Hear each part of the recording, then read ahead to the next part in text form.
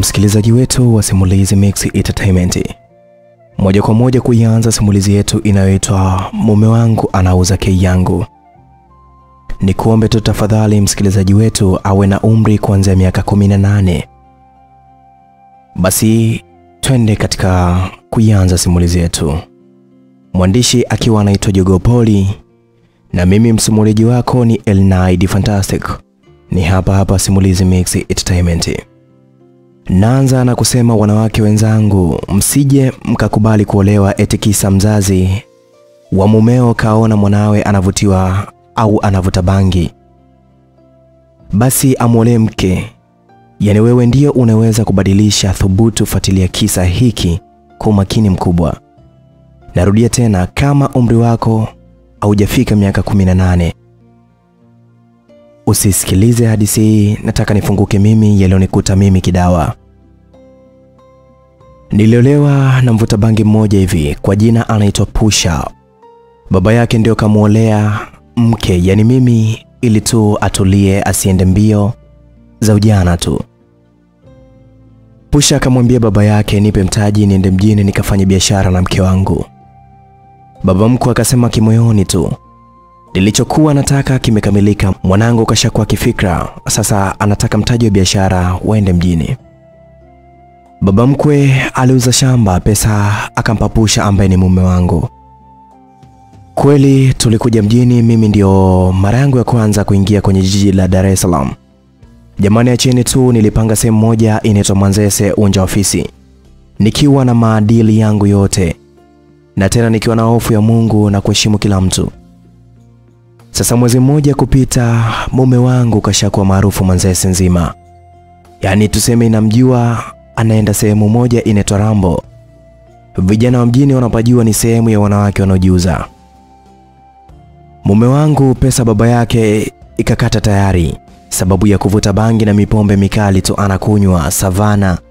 Yani mimi mwezi mzima kagusa Yangu siku moja tu, na kabla hajapata marafiki wenzie wavuta bangi.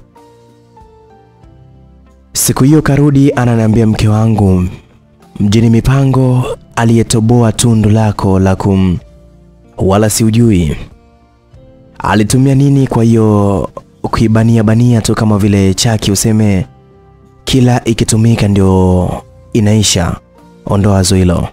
Hatuwezi lala njaa mke wangu wakati unayo yako, ama unasemaje mwana?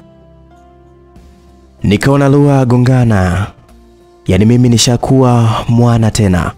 Mara hii yangu mimi namuonea mume wangu. Yani anabembea, yani anasinzia kama anataka kudondoka, anarudi juu. Hiyo yote ni sababu tu ya ulevi aliokuwa nao. Muda mwingine nikajua anakodondoka midenda inamtoka tu, si ndio? Nikamuwai asidondoke. Nikasema kwa nguvu, mume wangu, nini kimekukuta wewe? Alishtuka akasema, ushanirushia stimu zote wewe mwanamke, umeniuze sana, yani hapa sikuelewi, nataka unirudishie stimu zangu. Nikaona mambo mageni kwangu. Aya, wakati nashangaa mume wangu akanishika mkono mpaka Rambo, sehemu wanapouza wanawake uchi zao. Nafika tu jamaa mmoja akasema, vipi, mbona mnapelekana hivyo? Mume wangu akasema, huyu dada akarusha stimu zangu, nimemleta hapa ajiuza, nipe pesa nikavute mimi. Jamaa akasema, sawa, wewe unataka shingapi? Mume wangu akasema, huyu ni mpya kabisa, ujue yake haina shabu wala haina shida yoyote, wala haina diklopa. Hii ni yenyewe kabisa, ukienda kuigonga yani unagonga yenyewe kabisa. Jamaa akasema, mbona usemi bei, unasema diklopa sijui shabu? Mimi mwenyewe zilizochanganywa na diklopa sizipendi, ndio maana naenda kugonga Uswahilini. Najua malaya wa Uswahilini ajui matumizi ya diklopa wala wanajua shabu, sio tu hawa. Sasa sema bei, nataka niende nikagonge mimi. Mume wangu akasema, sasa unataka ukalale naye ama unapiga unaacha, niambie. Jamaa akasema, mimi naenda naye kundichi naye kabisa. Mume wangu akasema, nipe 50 kibingwa tu. Jamaa hajauliza akampa 50 faster. Nashangaa mume wangu huyo anaondoka. Jamaa akanichukua, akanipakia kwenye gari lake, akanipeleka kwenye hoteli moja hivi. Tukaingia ndani, mimi nishajua anataka kunigonga tu. Ila sasa nikawa nasema kimoyoni, bora nimwambie huyu anioe. Amekaa kistaarabu, sio yule mume wangu yupo kama chizi tu. Akanambia nenda chooni kajiandae uje. Mimi nikaenda chooni, naona sinki la kukaa. Kumbe ukizoea kunya huku umechichumaa, ukikaa mavi hayaji bwana. Labda uwe uwalisho tu unaweza ukaja. Nikakaa kwenye sinki na mavi hayaji. Nashangaa kaingia na yeye chooni akiwa uchi. Alafu umesimama kweli kweli. Tena vizuri, yani ndefu nene. Akanambia unaumwa na tumbo, mbona modoto upo juu ya sinki? Nikamwambia ukweli kuwa nashangaa mavi hatoki. Nashangaa yule jamaa akaniweka viganja vyake chini. Akanambia kunya hapa kwenye viganja vyangu. Washazoea kuchuchumaa tu. Kweli nilipochuchumaa kwenye viganja vyake nikanya hapo hapo. Akanichukua mavi yangu akadumbukiza kwenye sinki. Akanawa vizuri. Nikanawa nikaoga tukaenda kitandani. Nashangaa ana vipimo vya ukimwi, akanipima mimi na yeye akapima wote hatuna. Akanambia nataka tufanye sex moja isiyo na mipaka. Kiukweli utafurahi na roho yako wewe au rudi Rambo siku ya 3. Na kufungia umumu kama utanipa ule utamu wa nazi yenyewe. Nikamwambia mimi nimetokea shamba, nikamwadisia story nzima.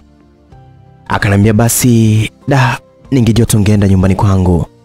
Yule si mwanaume sahihi kwako, atakupigisha mande tu. Yani wanaume 4 na wewe peke yako. Yule sio mwanaume. Aliponiambia vile nilimchukia mume wangu hapo hapo. Akaniambia tanua miguu kwanza niangalie kei yako. Nikatanua miguu, akaniambia kei yako mgongo wa kobe. Hii haiwezi kuvumilia staili ya shauri yako, zambi zako tu. Sasa hii inabidi tuanze na kifo cha mende, baadaye tutachange hapo. Mimi anachoongea wala hata sikielewi. Jamani, alinipa valu nikanywa. Kumbe valu ina vilevya alafu inatoa aibu. Wewe, tulianza kupeana mate jamani. Watu wadau wanajua kula mate kwenye sex, sijajua, sijawahi kunyonywa kei yangu. Ndio siku ya kwanza kunyonywa kei yangu. Kumbe ulimi mtamu jamani, yani da. Kijana akaanza kuninyonya. Sijawahi kunyonywa kabisa. Yani toka nianza kusex na mtu sijawahi kunyonywa.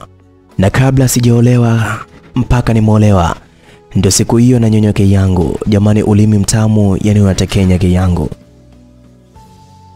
Nimetanua miguu, yani manu. Kijana anapitisha ulimi, anazidi kunichanganya kabisa. Akili alipoukaza ulimi wake, akauingiza kwenye kei yangu. Jamani da. Nilitaka uno, kumbe ulimi au katikiwi uno. Na tena sio uno la speed, mimi sijui tena. Nilimshika kichwa chake nikamkandamiza kwenye kei yangu, yani nataka uno kwa nguvu.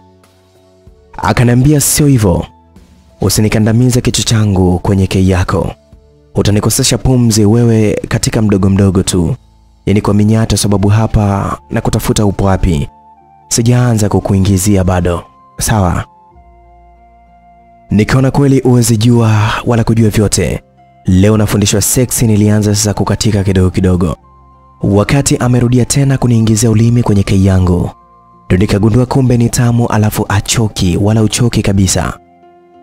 Yani mnaenda taratibu taratibu mpaka raha.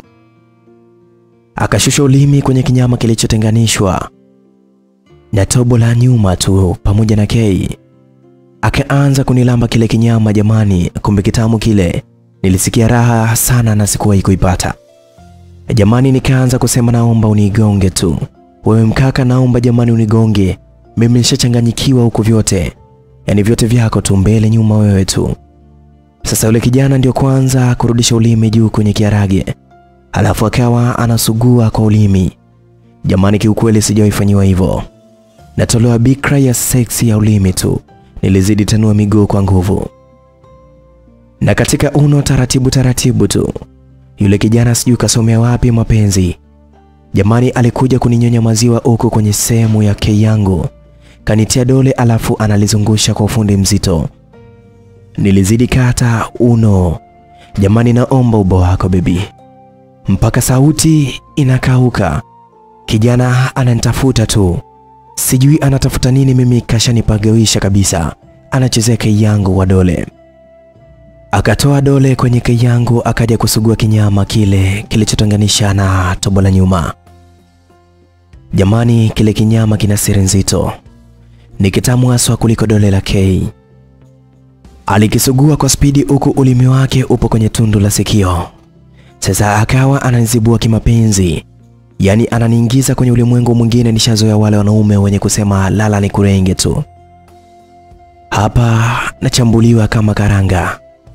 Jamani, anaweza nikatikia uno kwa nguvu na kidole kinagusa mke yangu nyuma. Nilikizidisha na nilizidisha uno.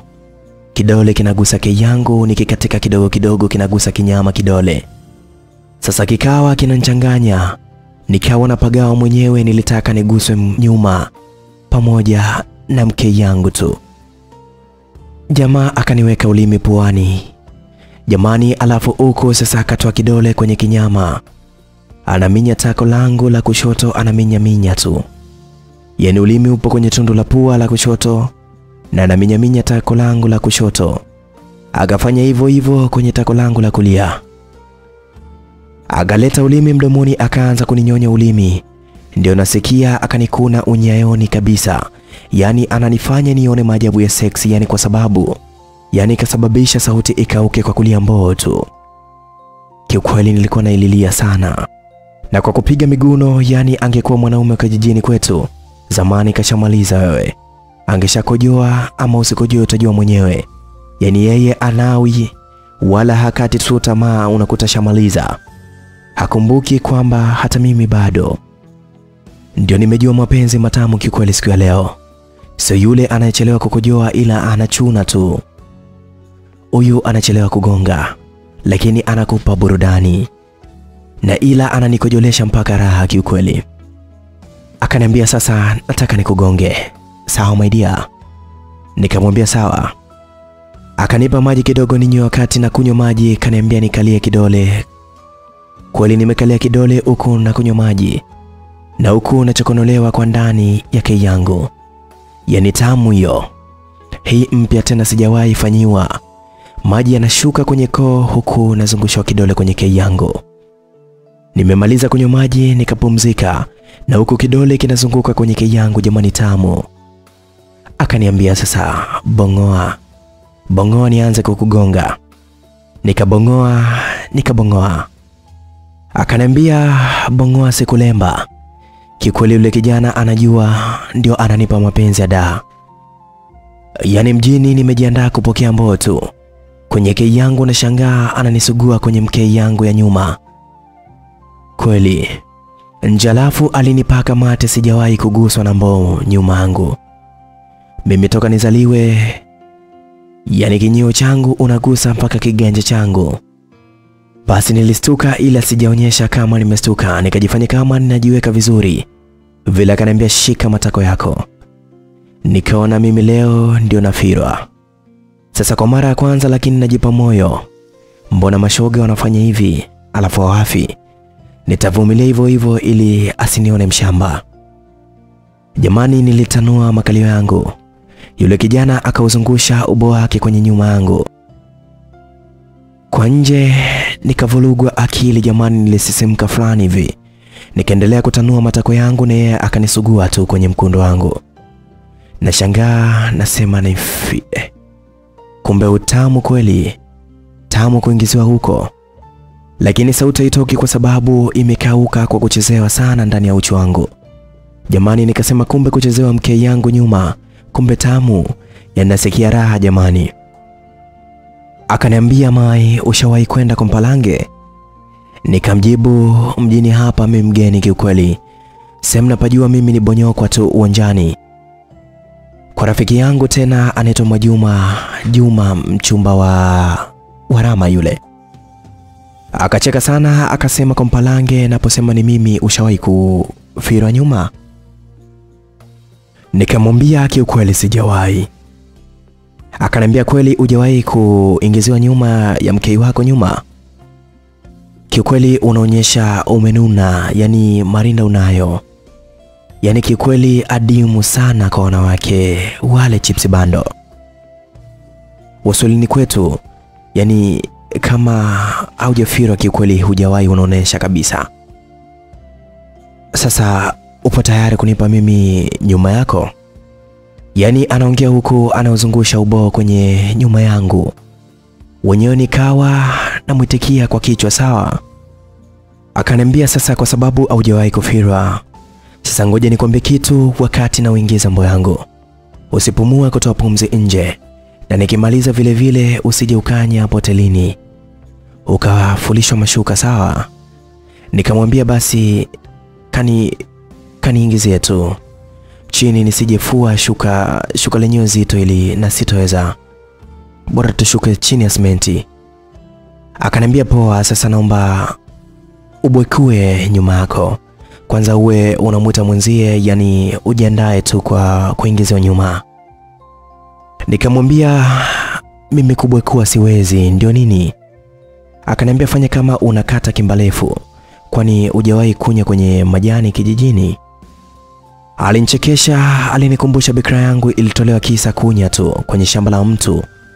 Aliponikamata na kunya kwenye shamba lake ndio akanipa utamu wa kunigonga. Yani nikakumbuka jinsi ya kukata kimba tu. Nikawa na uvuta mke yangu ndani na kutoa nje, kumbe ndio unabwekua hivyo kama vile kuku tu anavyofanya. Akakaza ulimi akaukandamiza mke yangu. Yani nikaona watu wa mjini hawaoni uchafu, yani huku si kuna mavi jamani. Lakini jamani tamu, nikawa na ukatikia ulimi. Sasa najiona nipo dunia nyingine kabisa.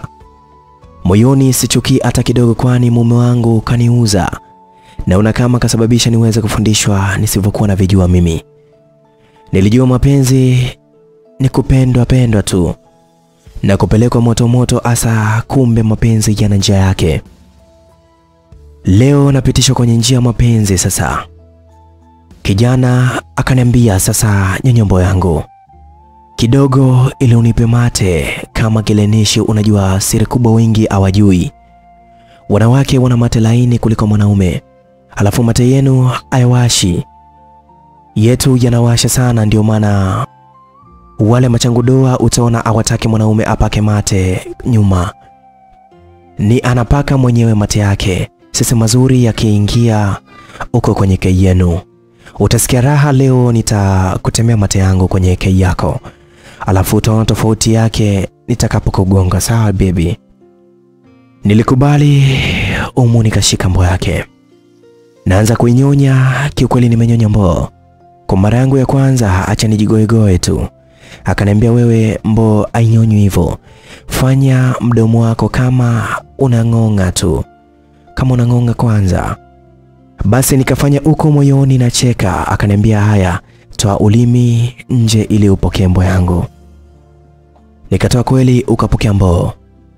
Akaniambia wanawake wengi hawajui kunyonya mbo kwa sababu wanagusisha meno na mbo. Ndio maana unaona vijana wengi hawapendi kunyonya tamzao.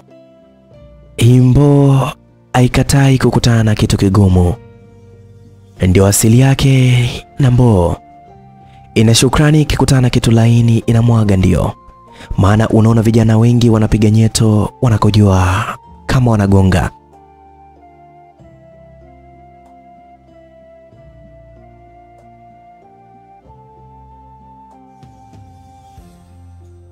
Vile yani utamu wa nyeto sawa na utamu wa kwa pani, yani kati ya mwili wako wa mwanamke kwa patamu kuliko kitu chochote. Wengi wanafikiri ni nyuma tu, na huu ni utamu. Yani nanyonya utamu ambao huko napewa somo la seksi. Moyoni nasema huyu mimi simwachi, anajua mapenzi. Akanambia sasa aache ili aanze kuniingizia nyuma. Nikasema sawa, nifire tu. Nikaeje sasa ili upate nyuma yangu vizuri mai? Akanambia kaa hivi.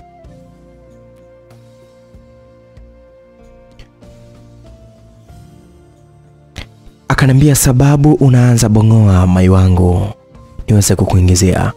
Nikabongoa bongo. Kweli alichukua mboo akaiweka nyuma yangu. Kwangu akawa anaikandamiza kidogo kidogo. Yani kama ataki hivi huku ananiambia ifurahie mboo yako. Iwazie kwenye utamu, ufikirie kama maumivu na wala usiyapokee maumivu, si unajua mapenzi sia. Nikaanza kuwaza wakati ananichezea yangu. Yani nawaza ule utamu na panda mzuka, ndio maana kuna wanaume wengine nasikia anaweza anakugonga tu. Kama hauna mzuka anawaza demu wake anayempa stimu, na anayempa raha ndio anapata stimu ya kukumwagia. Kweli nimeamini. Huyu mwanaume wa mahaba, sikusikia maumivu, nasikia mboo tu. Ipo ndani ya nyuma yangu, kwenye mke yangu. Yani jamani, nilichelewa wapi mimi kijijini? Na kukaa sana vingi vinakopita mjini. Nilisuguliwa nyuma yangu. Jamani, mpini unazunguka nyumbani kwangu. Jamani, raha na ukatikia uboo na ukatikia mie kwa raha zangu jamani. Huku nikiwa na firwa taratibu taratibu, yani hataki pupa na mimi nakata uno taratibu taratibu, sitaki makuu mimi. Huku jamaa ananikuna mgongoni wakati mboo inakuna nyuma. Ni raha kiukweli. Napiga miguno kama yote, sauti haitoki. Imekauka sababu mahaba, na baki nimeachama tu mdomo wangu, natoa sauti kama bata.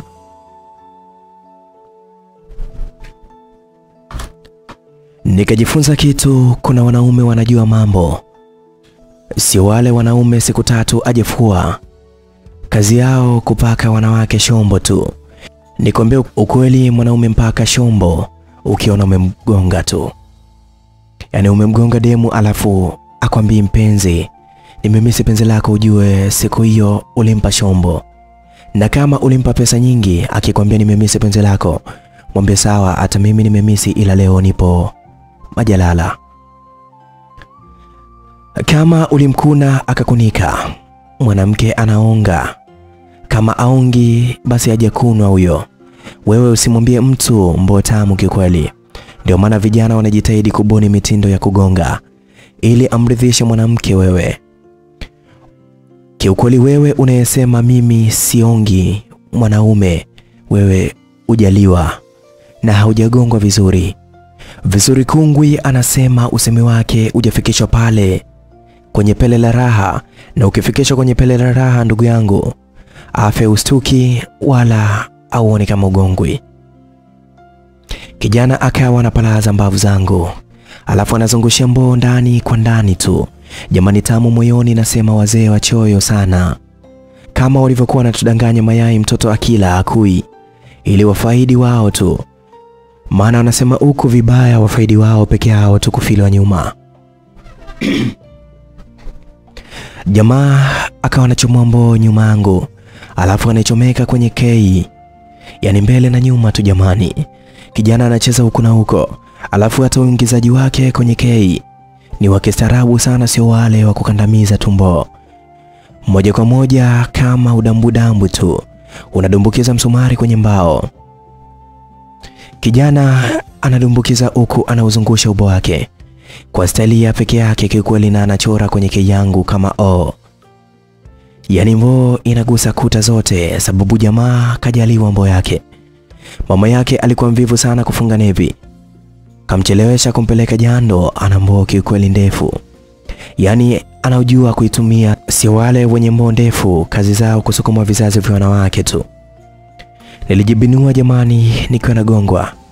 Yani raha kugongwa kikweli jamani, sio kugongana, mimi nagongwa jamani. Mboo ipo kwenye ndani yangu, alafu mimi nina rasta. Akizishika rasta zangu nikawa kama farasi, napelekwa tu mwendo wa farasi, na huku nimebinuliwa kichwa changu. Alafu mkono wake mmoja anapiga makalioni, yani kwenye kona kata kushoto napigwa tako la kushoto, kwenye kona la kata kulia napigwa tako la kulia. Nilikuwa na enjoy kiukweli. Asikwambie mtumbo ikiingia mali pale, mwili wako unajaa utamu, hata kofi la makalio linaongeza ladha sawa na mwanaume ukimkamata vizuri. Akikaribia kukujoa mwambie mtukane mama yako tu, anasema Mamake yako. Mamake mapenzi. Ujinga mtamu wa mapenzi kiukweli. Mapenzi ujinga. Mtamu ukitaka kujua mapenzi ujinga. Ni mtamu uwezi jua hata ukimtukania mama yake. Akitaka kujua mwanaume hata ya wazi. Kutana mwanaume asiyejua mahaba anaweza akakuvua chupi. Akimaliza akumbuki aliweka wapi. Na hata akiona akuvalishi, yani shida tu yake ni kumaliza. Yote uchezewe ndio utajua wewe mapenzi unajifunza kwenye simu. Utachina kiukweli. Utaishia kukata kiuno kwenye staili na inabidi mwanaume akate yeye sana. Wewe unacheza na mwili wake tu. Ujui hilo kabisa. Utasikia mbo inakuchoma tu, mwisho unatoka kugongwa na tumbo linakuuma. Jamani. Jamaa akawa anakojoa. Anachomoa, anaingia na animwagia mapajani kwangu. Akaniambia mai, nataka nichukue mapaja. Kupitia bao la kwanza tiba linaondoa makunyanze kwenye mikunjo ya ngozi.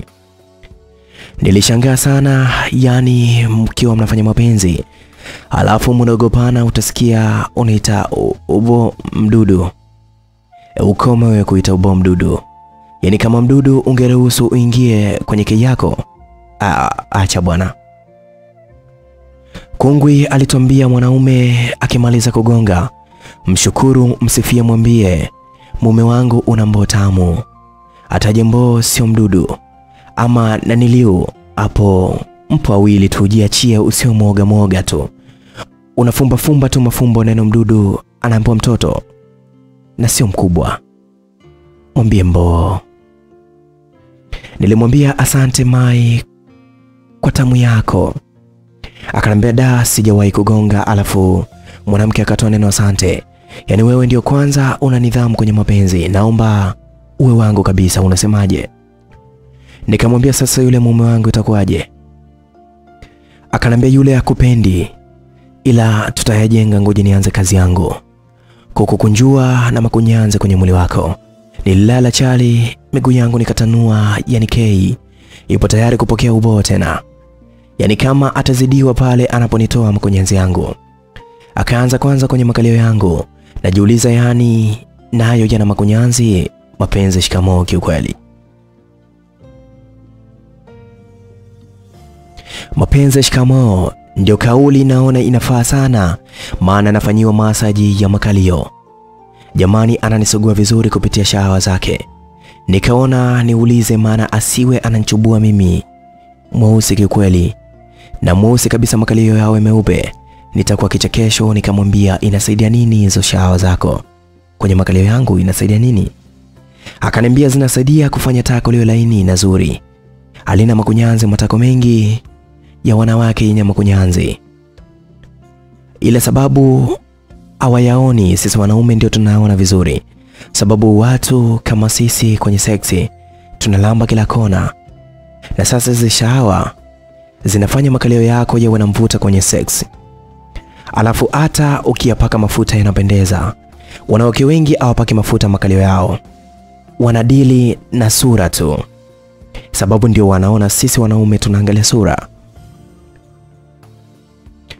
Mimi niliona hapa nafundishwa nisiyokuwa na vijua. Nikajiuliza na nikauliza, na usoni makunyanzi yake yanatokaje? Akaniambia usoni shawa zake sio hizi. Usoni ni sehemu laini sana, shawa zake ni zile nyepesi zinazomtoka mwanaume kwenye mbegu za uzazi ambazo sio tasa. Nilistuka kwanza, mbona makubwa? Nikamuuliza, kwani nyinyi wanaume mpo tofauti? Akacheka akasema ndio. Kama nyinyi wanawake wengine hawapati mimba wanitoa gumba, na wanaume wapo wasioweza kumpa mimba mwanamke. Ila mwanamke wanaficha aibu za wanaume wao. Wanatoka nje wanapiga mimba. Mume anafichua aibu bila yeye mwenyewe hata kujua. Huku anaendelea kunifanyia masaji makalioni kwangu. Msugio ule ukaanza kunipandishia utamu wangu tena. Ukaanza kunirudishia stimu tena, huku nataka kujua nisivyokuwa na vijua. Ikabidi nijikaze tu ili niulize nijue. Nikamuuliza mwanaume asiyekuwa na uwezo wa kutoa mbegu zenye kuleta mtoto wakati anadinda takwaje. Jamaa akacheka sana akasema hata mgumba anafanywa na anakojoa ila hawezi pata mtoto. Ila zipo dawa za kumaliza hizo tatizo kwa wanawake. Hakuna dawa sikongope mtu. Dawa yake mwanamke akustili aibu yako tu. Narudi kwenye swali lako. Mwanaume mwenye uwezo wa kuzalisha mbegu akigusa kei yako anatoa maji mepesi kwenye ubao. Yaani yale maji ndiyo dawa ya kuondoa makunyanzi usoni, na kama atakuwa anakufanyia kila siku, mwili mzima mwili wako utakuwa laini alafu unakuwa mtamu. Da nzima hakuna mtamu kama wewe. Lakini mwanaume asiyeweza kutia mimba atoki maji meupe hata kidogo, yeye mpaka agonge tu.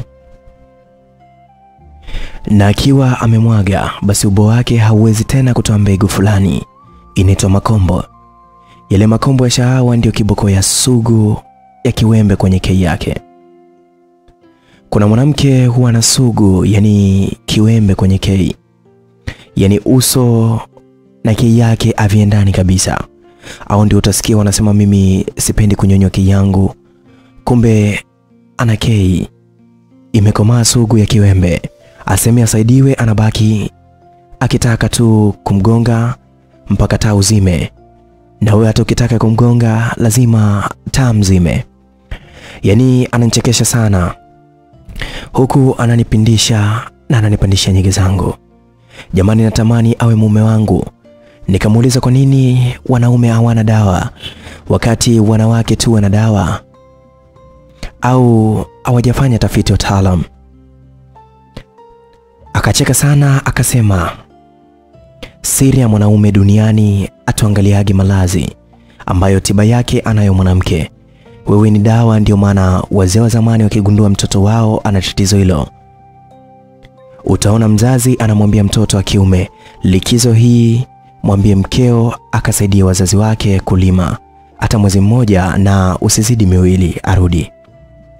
Wanajua tu wewe ukienda kwenu utakutana na mabwana wako, na tena wa zamani kabisa, na anaweza akakugonga, na ukirudi na mimba mtoto wao unamstiri. Akizaliwa mtoto utasikia bibi mtu anamfananisha mtoto na marehemu ambao wewe hata au mjui wala mumeo amjui.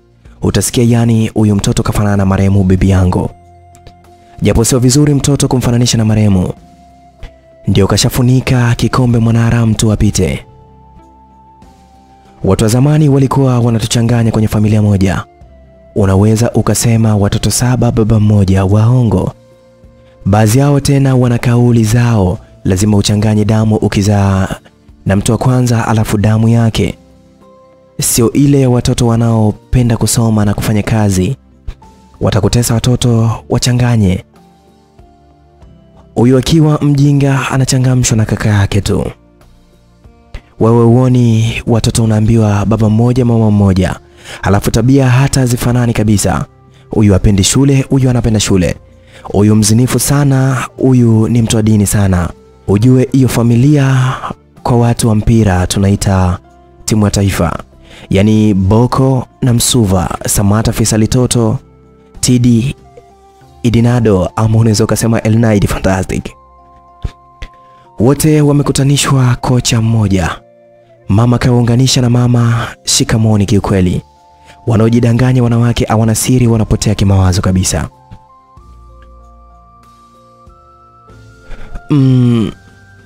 Nilichoka mie na maneno yake. Huku kashanipandishia nyege zangu kikweli, nikamwambia please nakuomba niingizie. Mimi jamani nishamisi ubo wako, tafadhali. Akaniambia sawa, sasa nakugonga hivi. Na hivi kifo cha mende leta miguu. Nikakunja mtoto wa kike miguu mabegani kwake. Nikaiweka, akanikunja kidogo, akaichukua mbo yake na kaingiza kwenye kei yangu. Ni sasa yani tukaendelea. Akaanza kuikandamiza kwa ndani na huku anatia dole la nyuma. Yani vinaingia kwa pamoja, si utamu. Akaanza kupampu kwenda juu na chini.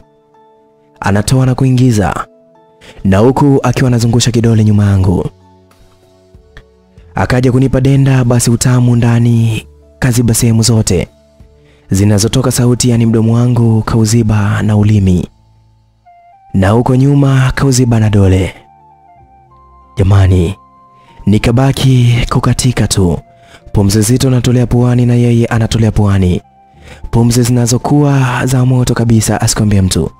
Yani nahisi nipo kwenye ulimwengu mwingine kabisa.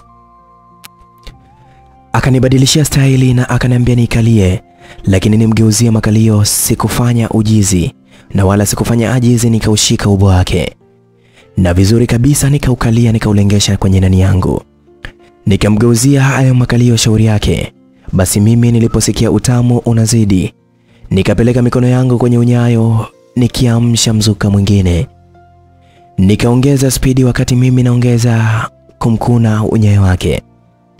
Yeye akanizindua usingizini, akaniambia kunilamba unyayo wa miguu wa kushoto, kaushikilia na mkono mmoja, alafu mkono mmoja kanitia dole kwenye mnani yangu nyuma. Jamani, jamani, jamani. Kiukweli ikawa ni utamu mno. Yes, ikawa tamu mno. Yote yako baby, unaweza tu kutengeneza. Ingiza baby, yote yako. Yani dole gumba linazunguka kwenye mnani yangu nyuma, na anavyonipampu nambo yake kwenye yangu jamani, na huku ananilamba unyayo. Wewe soko tamu kiukweli.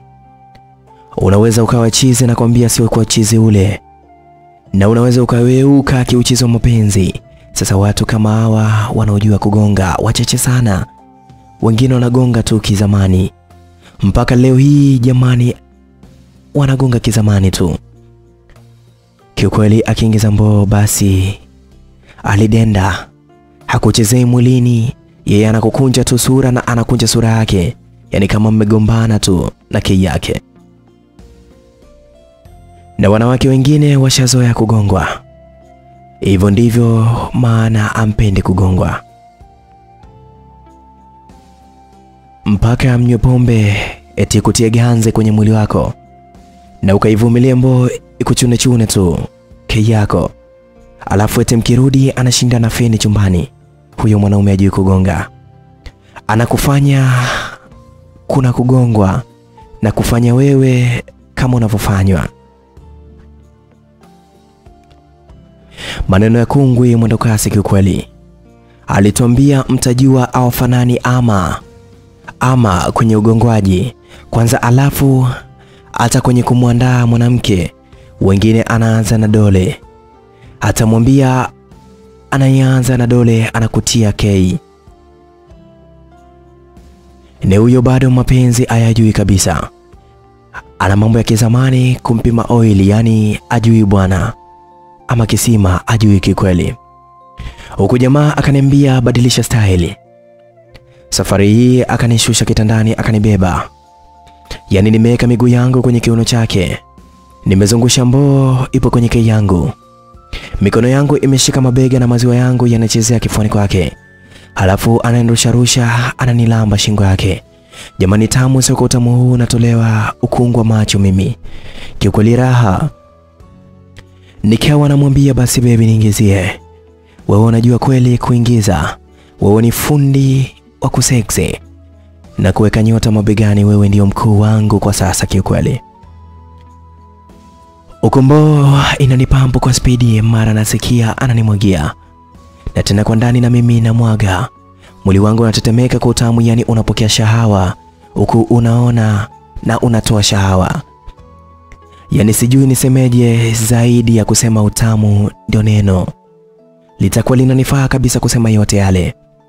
Alafu akaniambia vile, akanipeleka bafuni, ndio akaichomoa kutoka kwenye kei yangu. Yani akaniambia ayageuka nikuchape. Nikageuka, akashika mbo yake akawa ananichapa makalioni kwangu na mbo yake, alafu akaniambia aya nikumbatie. Nikamkumbatia, akawasha bomba la mvua, alafu sisi tukawa tumekumbatiana, maji yanatumwagikia tu. Dakika 10 zikapita, ndio tukaanza kusuguana migongoni. Nasikia mbo inanyanyuka mdogo mdogo, mara hiyo tena tayari Akanambia inama twende kauli ya taifa. Nikamuuliza kauli gani tena hiyo ya taifa ambayo mimi nimetoka shamba hata siwezi kuielewa. Akanambia usemi mkuu wa taifa, kazi iendelee. Inama twende na usemi wa taifa. Nilicheka nikabongoa. Yani kazi kwake sijawahi kugongwa huko maji yanatumwagikia. Mimi kwenye maji yangu ndio leo natolewa ukungu. Na tena macho ya seksi jamani, alichukua mboo akaanza kuingiza kwenye nani yangu. Akaniingizia mboo kwenye yangu, yani leo nagongwa kwa kweli. Huko maji yananimwagikia sijawahi gongwa vile. Hata siku moja yani nilisikia raha sana. Nikawa na ukatikia uboo kama sina akili nzuri. Jamaa akanisukumia nje ndani tu. Nikasema jamani, kugongwa huko maji yanakumwagikia kuna raha yake. Nikasema moyoni tu, ningejua raha kama hii mapema ningeshagongwa. Masika yote, vuli yote, yani ningeona mvua tu usiku ningegongwa. Nje tu usiku utamuo jamani. Jamaa alinisukumia moto kisawa. Yani kama kauli ya mjini ananipelekea moto. Aliponimaliza akawa ananisugua kwenye uti wa mgongo na dole gumba, yani anavyosukuma mboo. Yani kama K anavyosukumia ndio anavyosugua dole gumba kwa mbele, yani kwenye uti wa mgongo anasugua sana kwa staili yake mboo. Anavyoipiga nje na ndani. Jamani, utamu uti wa mgongo ukisuguliwa unaongeza hamu ya kugongwa. Kwa kweli nilisikia utamu sana mpaka akanimwagia shawa. Nikamwambia nimechoka mai. Tukoga tukarudi kulala. Nashangaa asubuhi anakwenda kwenye sinki la choo. Pale kwenye dudu la thinki ya juu ambalo ukimaliza kunya unavuta kamba na maji yanatoka yanasafisha kinyesi chako. Kwa wanawake wa Uswahilini vyo kama hivi wanakutana navyo wakienda kugongwa tu. Yani gesti na si Uswahilini. Choo unakuta bati juu wazi, unaweza ukastuka jiwe la kichwa wakati unakunya. Alafu kwa mapana wanawake wa Uswahilini utasikia kunya starehe. Ukimwona anakunya kakunja sura basi. Nikamuuliza mbona pesa umeweka humo? Akanambia wanawake wengi wanauza K, mara nyingi wanakuwa wezi. Ndio maana wanaume wengi tunakuwa na tahadhari sana. Kama unaona vipi unaacha vitu counter, tunachukua tahadhari kiukweli. Akanambia tena, sasa unasemaje kuhusu wewe? Kutoka kwa mumeo uwe wangu mimi, niambie. Nikamwambia natamani kweli, lakini itawezekana vipi?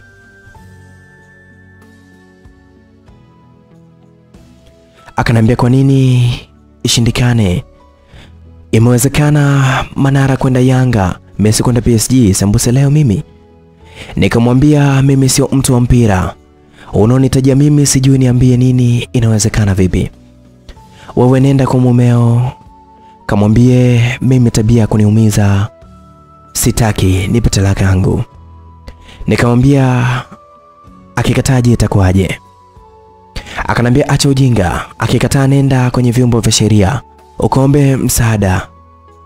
Na unajua wanawake wanaojiuza hawana sehemu za siri. Nilistuka sana, hawana sehemu za siri. Nikamuuliza kwa mshangao, maana najua wale binadamu lazima hawana sehemu za siri. Akanambia wale hawana sehemu za siri, wana sehemu ya umma tu. Kila anayekuja wanampekea yake, yani K zao azipumziki. Nikawa nimeshamuelewa, maana sisi tuliotokea kwa kungwi mwendo kidogo tunajua mafumbo sana. Nikamwambia sasa akishaniacha wewe unanioa? Akanambia ndio nakuoa. Kwani kwa nini sikuoe wakati wewe nimevutiwa na kei yako na bado na ukungu wa utando fulani hivi na sio kama wanawake wengine? Nikabaki ananiacha tuna maswali magumu. Nikamuuliza ukungu wa utando ndio nini? Akanambia wewe utavijua vingi na usivyovijua. Kei yenye ukungu na utando ndio ile haijakutana na chanjo yoyote ya kuzuia mimba, yani sio kitanzi wala kijiti au kidonge. Ndio kei sasa ya kwako wewe, sawa sawa na mwanaume aliyetairiwa porini bila ganzi na aliyetailiwa hospitalini na ganzi. Sasa hizi ndizo aina mbili tofauti. Akanambia, wewe utajua vingi tu usivyovijua. Na kei yenye utundu na utandu ni ile haijakutana na chanjo yoyote. Ama tuseme kuzuia mimba, yani sio kitanzi wala sindano. Sio kijiti wala vidonge. Hiyo ndio kei sasa. Ya kwako sawa sawa. Yani tuseme ni sawa na mwanaume aliyetairiwa porini bila ganzi na aliyetailiwa hospitalini na ganzi. Hizi zote ni tofauti mbili. Nimekufunulia sasa. Aliyetailiwa porini hawezi kuoga maji ya moto.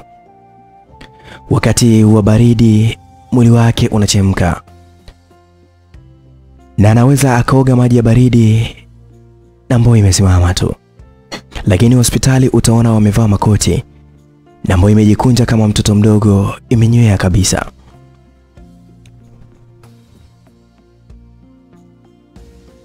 Ukitaka kuthibitisha hili, mwangalia mwanaume wa Kimasai, wale wenyewe kama wanaoga maji ya moto. Kama wanawake alijifungua au wanavaa makoti kama wanaendesha pikipiki, utaona tu. Na mwanamke asiyetumia kinga yoyote kama wewe, kei yako tamu haitoshi wala haichoshi. Inavutia sana kuitazama na inavutia sana kuitumia. Ukilala na mwanaume au hitaji shuka, wao unakuwa kama moto zaidi tu. Na sio kama hao waliotumia chanjo. Kwanza kei zao zinatoa harufu. Na pili, wengine wanatoka maji ukeni. Yani ni tena mengi kabisa. Wengine wanatoa harufu kali sana. Wanakuwa na vitambi. Na kuto wao wapo jimu tu, wanakata tumbo. Yani matatizo yapo 99, faida ni moja tu. Wewe ushawahi kuona tangazo la mzungu anasema tutumie uzazi wa mpango? Haujiulizi kijiti kinawekwa begani kinaenda kuzuia nini kwenye mfuko uzazi? Wengine vijiti vimepotea kwenye mwili wao. Unajua vimeenda wapi? Na unajua kile kijiti kikiingia kwenye mwili wako kinazalisha vijidudu gani ambavyo vinaenda kupambana na shahawa za mwanaume? Na bado hata ukisex na mwanaume na hata ukitumia kondomu anaumia, na akikosa kugongwa basi kei yake inawasha. Anajikuna kweli, kumbe vijidudu vinataka shahawa. Nenda kaoge, mengi utajua sawa. Nilichoka hoi, maana huyu mwalimu. Nikaondoka zangu kwa mume wangu. Nikamkuta namwambia swala la kujiuza. Mimi basi akanionyesha dola, akaniambia mzungu anataka akugonge. Nikamwambia lini anakuja. Akaniambia gari ili hapo nje linakuja kukuchukua. Kweli likaja. Akashuka mzungu akanipakia kwenye gari lake. Huyo naondoka. Na leo nimeuzwa kwa mzungu. Yani nilipanda gari kwa furaha sana, yani moyoni nilijisikia raha sana. Leo naenda kugongwa tena na mzungu. Na shangaa tunaenda mbali atufike tu. Yani kutoka Manzese tumetoka saa 4. Saa 7 bado tunaenda. Na kumuuliza siwezi sababu hajui Kiswahili na hisi. Lakini najiuliza walipatana vipi pesa na mume wangu kama hajui Kiswahili huyu mtu. Nikamwambia mzungu, mbona tufiki? Namsikia anasema kama kuniita mzungu mimi. Mimi naitwa. Wewe jeuri sana, umekaa kwenye gari masaa 3. Hujanisalimia alafu unanitusi. Kuniita mzungu mimi? Unaniita mzungu? Wewe utasikia raha tu. Ama wewe unasikia raha mtu akuitwa Mswahili? Mswahili tu utasikia raha? Nikamwambia nisamee, nilijua na nilikuwa najua kuwa wewe haujui Kiswahili. Nisamee mzungu. Mimi yani nilikosea tena hapo, nikamwita tena mzungu. Akunijibu akanipeleka mgawani tukala. Akala na yeye alafu akanawa. Kama anaenda chooni, kumbe ndio kaniacha mimi na mimi sijui. Na kunywa soda taratibu na msubiri mzungu. Upande wa mume wangu kumbe kapewa dola. Na tena dola yenyewe ni 100 feki ambayo akaenda Ubungo Plaza kachenje mule, wakamkamata. Wakampeleka kituo cha polisi Urafiki. Kituo cha polisi kipo karibu na Ubungo Plaza. Mume wangu anasema pesa kapewa na mzungu. Anaulizwa ulimuuzia nini mpaka akakupa pesa feki? Mume wangu ajui aseme nini. Akajikuta anapokonywa tu simu yake. Wakampa kesi ya wizi, anaiba simu alafu anauza. Sasa akawekwa ndani, kumbe madawa ya kulevya. Usipovuta unatetemeka hivyo, unaumwa kabisa, wengine mpaka wanaalisha. Ndio maana wateja wengi wanaenda mbio sana kwenye kutafuta pesa ya kuvuta, wengine wanafirwa tu ili apate pesa ya kuvuta madawa.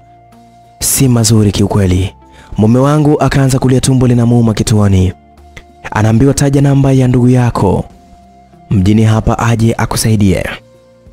Mume wangu akasema ukweli wote kuwa ana ndugu, hana ndugu yoyote da. Na kuhusu pesa alipewa vipi? Yani kaniuza mimi. Polisi wakasema kumbe mateja machizi sana. Hata huyo mkewe atakuwa teja tu, wakamtoa. Mume wangu akawa anatetemeka. Anaenda nyumbani, kachukua godoro auze apate pesa ya kugonga, yani afute unga. Akupata mteja, godoro lenyewe jeusi alina mvuto machoni. Akaenda nalo kwa muuza unga. Muuza unga akamwambia mume wangu, ina maana amefanya nikufire, kwanza uchukue kete moja. Kumbe madawa ya kulevya ni kama vile chapati. Mwingine hadi ale chapati 3 ndio ashibe. Na wao wanajua akivuta kete ngapi ndio anakuwa yupo kwenye stimu ya kubembea. Kete moja shilingi 2000. Mume wangu dozi yake ni kete 4. Muuza unga alikuwa na mateja wengine, wakamwambia inama tukufanye upate dozi zako zote 4. Kweli alinama afirwe ili tu apate kuvuta steam zote 4.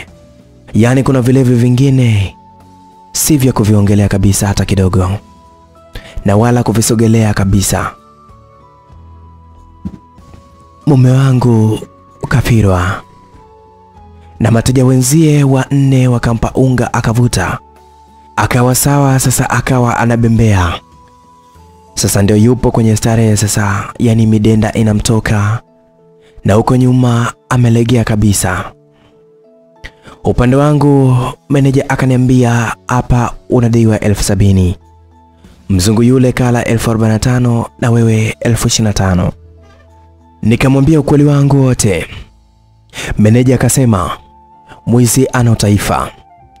Wewe amekuchukua, amejua atakuacha wapi. Na huu ulikuwa mpango wake. Hapa upo Dodoma na saizi jioni, utafanyaje sasa? Nikamwambia naomba unisaidie, mimi sina uwezo wa pesa. Meneja akasema ngoja nimwambie bosi. Na bosi alipoambiwa akaja kuniona akasema utaenda kutupa kei yako wote wawili, sawa? Tukufanye mande tu. Nilikubali, sijawahi fanywa na wanaume wawili. Mimi moyoni nasema da, nitaweza kweli? Yani nawaza nitawezaje? Wakanichukua mpaka kwao, nikaingia ndani, wakaniambia vua nguo mwenyewe. Nikavua kweli, nikabaki uchi na wao wamevua. Halafu ananiambia chagua mboo itakayoanza kukufanya tu.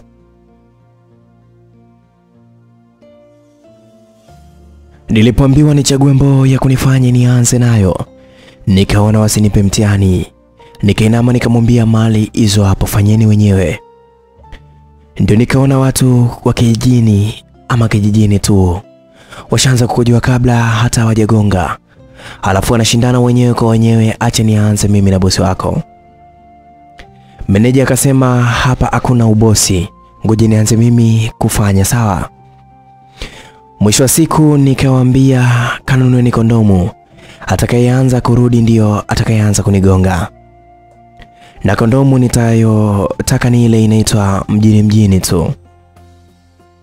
Walivaa mbio na mimi nikasema moyoni kweli au wajinga.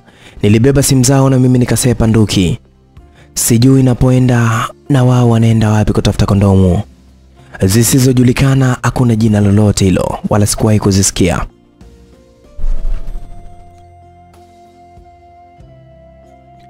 Nikaenda hivi nikamwona Masai mmoja, nikamwambia kaka, naomba unisaidie tafadhali.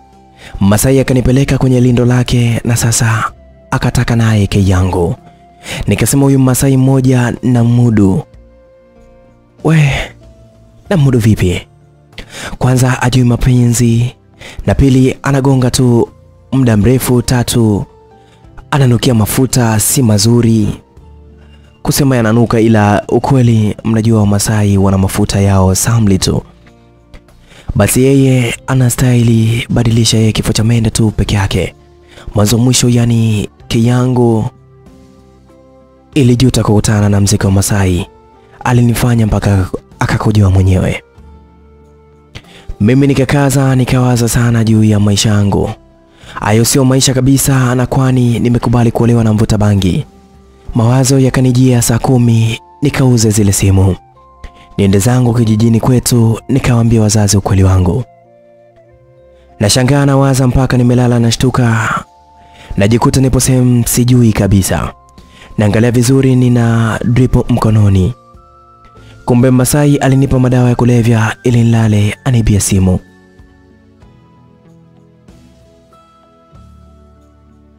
Akanibia zile simu, akanibeba, akanitupa mtaloni. Yani matatizo juu ya matatizo, chanzo cha mume wangu tu. Ameshakuwa teja mume wangu. Kule hospitalini kuna mbaba mmoja akanilipia. Akaniambia nikafanye kazi za ndani kwake. Nazidi tu kubadilisha mifumo na mfumo wa maisha yangu. Kweli nilienda kufanya kazi za ndani kwake. Yule mbaba alikuwa amenipa msaada kwa kweli. Yani alikuwa ananitaka kimwili na aliamua kumstiri mimi. Sasa yule Masai alijiona mjanja, kumbe kaula wachuya. Wale mameneja na bosi walivamiwa na majambazi, wakapigwa, wakauawa wote. Sasa simu zao kakamatwa nazo Masai. Masai akaanza kulia kama mtoto, akamwona mtu kavaa kanzu, akamuita msikiti, msikiti. Sasa wale wanashangaa hilo jina ni jina la nani? Kumbe Masai mtu akivaa kanzu anamuita msikiti. Akamwambia niapishe, mimi sikuwa. Mimi nasema kweli niliiba simu.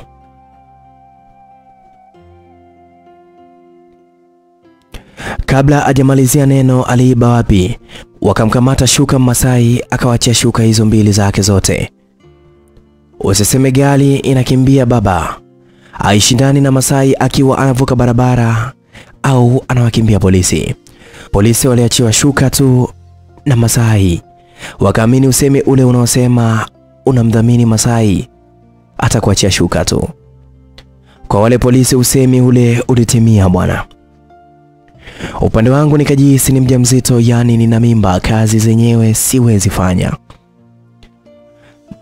Mama mkwe wa yule baba akasema, hapa wewe uondoke tu uende kwenu, maana siwezi kana mjamzito mundani. Swali najiuliza, mimba ya Masai yule ama yule jamaa, maana wote wamenigonga mimi. Na tena wamenigonga kavu kavu tu, alafu nikirudi kijijini na mimba nitasemaje nikirudi da? Mume wangu ataniuliza tena nafanyaje yani? Baba yule akamsikiliza mkewe. Kweli nikalipwa pesa na yule mwanamke, yani yule mama. Alinikata pesa yote ya matibabu alionisaidia tu. Yule mzee, yani baba, wanawake hatupendani kiukweli. Sijui alitugombanisha nani. Hata kwenye madaladala, angalia kama mwanamke anampisha kwenye kiti mwanamke mwenzie, tena mjamzito au amebeba mtoto, utanambia tu. Yule mama pesa alionipa ainifikishi kijijini kwetu. Inaweza kunifikisha Dada na sio Dada tu. Dada Manzese, yani Mbezi stendi mpya tu ile. Na hata ingekuwa zamani Ubungo ingekuwa karibu na Manzese. Sasa narudi Dada, sio itakuwaje yani? Huko nikiwa nawaza sana juu ya mimba. Na huko nishapanda gari, mawazo yangu juu ya mawazo tu. Yani sina pesa ya kula njiani. Na sijui pale Mbezi nikishuka nitafanyaje nyumbani Manzese. Je, nikifika Manzese nitamkuta mume wangu? Pesa anayo, nitakula ama itakuwaje? Ndio maswali najiuliza huku basi linaenda, alafu nina bahati mbaya kwenye kiti nimekaa na mwanamke. Bora ningekaa na mwanaume angenionea huruma. Wakati wa kula angeweza kununulia hata juisi. Basi mimba yangu ilikuwa inapenda kula vizuri. Gari ilipofika Moro watu wakaenda kula. Wote walienda kasoro mimi tu na wale waliobaki kwenye gari waliagizia vyakula vyao. Ndio maana nasema wote sababu watakula.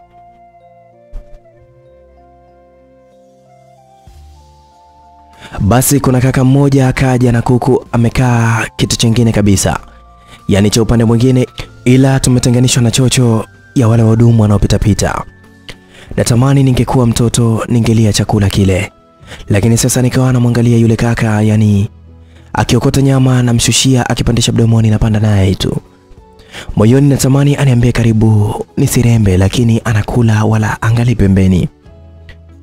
Nikamwomba simu dada wa pembeni yangu. Nikapiga hewa, nikajifanya naongea, jamani, mimi nina njaa, simu nimepoteza, hata nauli sina. Mara yule dada anapiga simu ikaita sikioni ikaniumbua. Yule dada akawa ana mashaka na mimi. Kwa mwenda wazimu kidogo namuona anamuomba yule kaka anayekula aje akae na mimi ili yeye akae kwenye kiti. Yule kaka akasema hawa tunaweza kukaa nao watu kama sisi tu, maana kuna dada yangu mmoja yupo kama huyu. Yani unaweza ukamuona kama mzima, kumbe zinaingia na kutoka, yani huruma sana.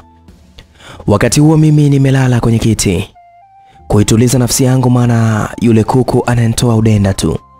Sasa alipokuja kukaa pale na mimi harufu naisikia, na wao washachukua dhana kuwa mimi ni kichaa. Nikasema ngoja nitumie hicho cheo cha uchizi vizuri, ndio maana nikasema njaa inaniuma. Nikaweka mikono yote miwili kwenye chipsi na kuku. Yule jamaa akaniachia kabisa. Basi nilijifanya kama chizi kweli, nikala vyote, akanipa na maji nikanywa. Moyoni nikasema afadhali, maana siko njaa iliyonibana ile. Basi mimi nikala kimya tu, wakawa wananizungumzia itakuwa ni chizi anatoroka, alafu ndugu zake wanamtafuta sana. Yani inawezekana akachukua mume wa mtu, wamepiga chuma kimoja cha nguvu. Basi kila mmoja akaongea lake. Tulipofika Mbezi kila mmoja akashuka. Yule jamaa alioka na mimi nikamuomba kwa style ya kichizi 1000, akaniwekea mkononi 500, 1000 na 2000, nichague moja. Nikajiongeza hapo nichukue 2000. Atastuka mimi so chizi, nifanyaje nichukue 500? Yule jamaa akajua kweli mimi ni chizi. Alichokifanya akamuomba konda chenche 3000, apewe 500 tu. Kwalikonda ametoa hivyo hivyo. Jamaa akanipa zote. Basi niliruka kidogo za kichizi, alafu huyo nikapanda gari la Manzese. Nikashuka Manzese tip top. Nikaenda tulipokuwa tumepanga, na shangaa anakaa mtu mwingine. Nikamuuliza aliyekuwa anakaa humu yuko wapi. Wakanijibu ameuza vitu vyote, analala mabibo sokoni na tena mferejeni, yani amekuwa ni teja choko kabisa. Sasa mimi maana ya choko sijui, namuuliza choko ina maana gani. Akaniambia anachokolewa ndio maana yake. Nilistuka kidogo, nikakumbuka ile jamaa alinigonga hotelini kule, alinielekeza. Nikawa naenda sasa, yani mawazo kichwani yamenijaa. Ameamua kwa choko tena, maana ya uteja anaona atoshi. Kweli nilifika mpaka kwenye ile nyumba, niliona geti ilipo wazi. Nikaingia, nilichokiona sikuamini macho yangu. Yule jamaa anamgonga mume wangu nyuma. Sikuamini macho yangu, namuona mume wangu anafirwa na yule jamaa alinigonga mimi. Nashangaa mume wangu anamwambia jamaa, oya mwana, chomoa mke wangu huyo hapo, kashakuja utamalizana naye tu, nipe pesa nikavute, nasikia rosto sana. Jamaa anachomoa mashine yake nyuma kwa mume wangu, mpaka roho ikawa inaniuma, yani naiona inavyochomoka, yani iliingia yote. Anapewa 1500, anasema haitoshi, mimi dozi yangu kubwa sasa hivi. Da, moyoni naumia, wazazi wake hawajui kama mtoto wao kashakuwa dozi ya madawa kulevya. Na tena anasema kubwa, yani nashindwa nisemeje, zaidi ya roho inaniuma sana. Jamaa anamuongeza 2,000, anamwambia anenda kawahi kuvuta unga wako. Mume wangu anaondoka, yani shingo kanyanyua juu. Yani hata mshipo wa aibu ana kweli kweli. Kuna ulevi hautakiwi usogelee, yani nilishamwangalia sana. Jamaa akanambia acha kumwangalia mume wako. Unatakiwa umsaidie huyu, kashaathirika na madawa. Kizazi kinapotea, yani sio yeye tu, wengi mateja wanafirwa na wanaingiziwa na wenzao tu. Yani hawa ni wa kuonea huruma. Sasa wewe msaidie mumeo, anakwenda kufa muda si mrefu. Na huko nyuma ushakuwa mpana sana. Kuna muda atakuwa apati mtu wa kumfanya hivyo. Ataenda kwa mwizi, wanamkamata na muua. Nikamwambia kwa nini wewe umemfanya na unajua wanapaswa kusaidiwa? Akanijibu, unajua teja mimi binafsi simpendi, halafu sinaga huruma naye kabisa. Naamini kuna watu washakwambia acha tabia hii, hajawasikiliza. Sasa mimi nafanya nini ili awakumbuke wale watu waliomuonya? Unga sio kitu kizuri, umeelewa mwanangu wewe? Nikamwambia sasa huyu namsaidiaje? Akaniambia mambo mawili tu ya kumsaidia huyu mtu. Mmoja, mpeleke soba au mpeleke kijijini kwao, bila hivyo atakufa tu. Nikamwambia sawa, mimi naona aende kijijini kwao, ili kule unga hakuna, anaweza akaacha. Akanambia hakuna sehemu unga akanambia hakuna sehemu ambayo unga hakuna, kila sehemu upo. Sema kama si mtumiaji anaweza sema huku unga hakuna. Mfano kama nyinyi malaya kwenye miji yote mikubwa hapo, achana na malaya au wake za watu ambao ana mume wake lakini anagawa nje kei yake, wapo kila sehemu. Sasa wewe la msingi yeye awe na utayari wa kuacha, uongee naye aache, ataumaumwa tu, ila mwili utakaa sawa, sababu mfumo wa damu yake kaubadilisha, ndio kinachomtesa. Nikamwambia sawa. Akanambia acha nikaoge wewe, leo nitakufanya usiku. Na unataka nikugonge sangapi saizi au? Niliumia sana moyoni kwa kauli yake ya kwanza, kwa mimi malaya, alafu sasa ananiuliza nigonge sangapi tena. Swali la dharau sana, yani niliumia moyoni. Yote wazazi wangu kuniozesha kwa mvuta bangi, wakiamini akioa atabadilika. Sasa kumbe kanibadilisha mimi, na sasa naitwa malaya. Bora yeye kapanda cheo baada ya kuwa mvuta bangi.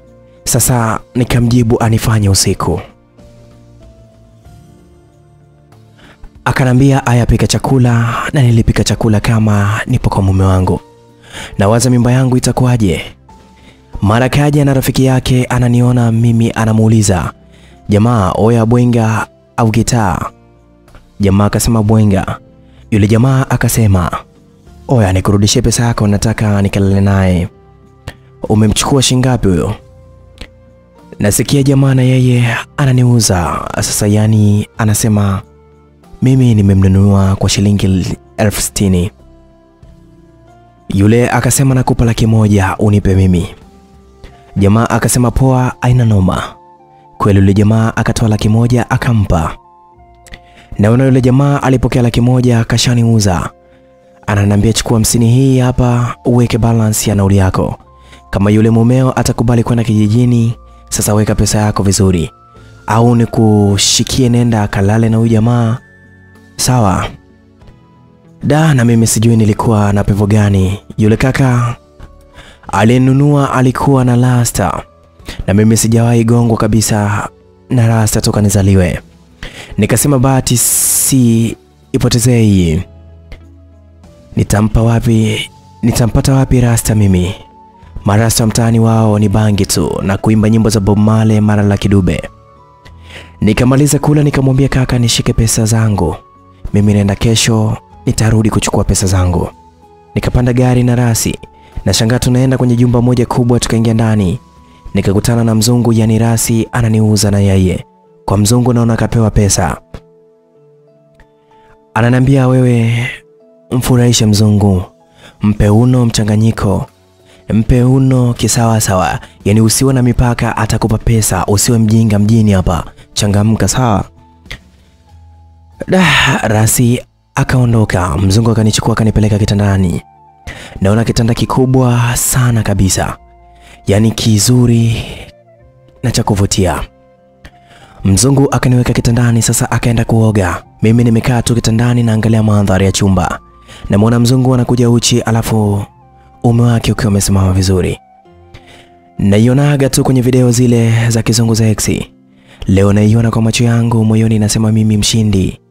Kuna wanawake wengine hawajawahi kugongwa na mzungu kiukweli. Akanipa tamu yake ni nyonye. Mara ya kwanza naishika tamu ya mzungu yani nzuri mno. Hiyo nikaanza kuinyonya. Mzungu sijawahi ishika hiyo. Ndio mara yangu ya kwanza nainyonya.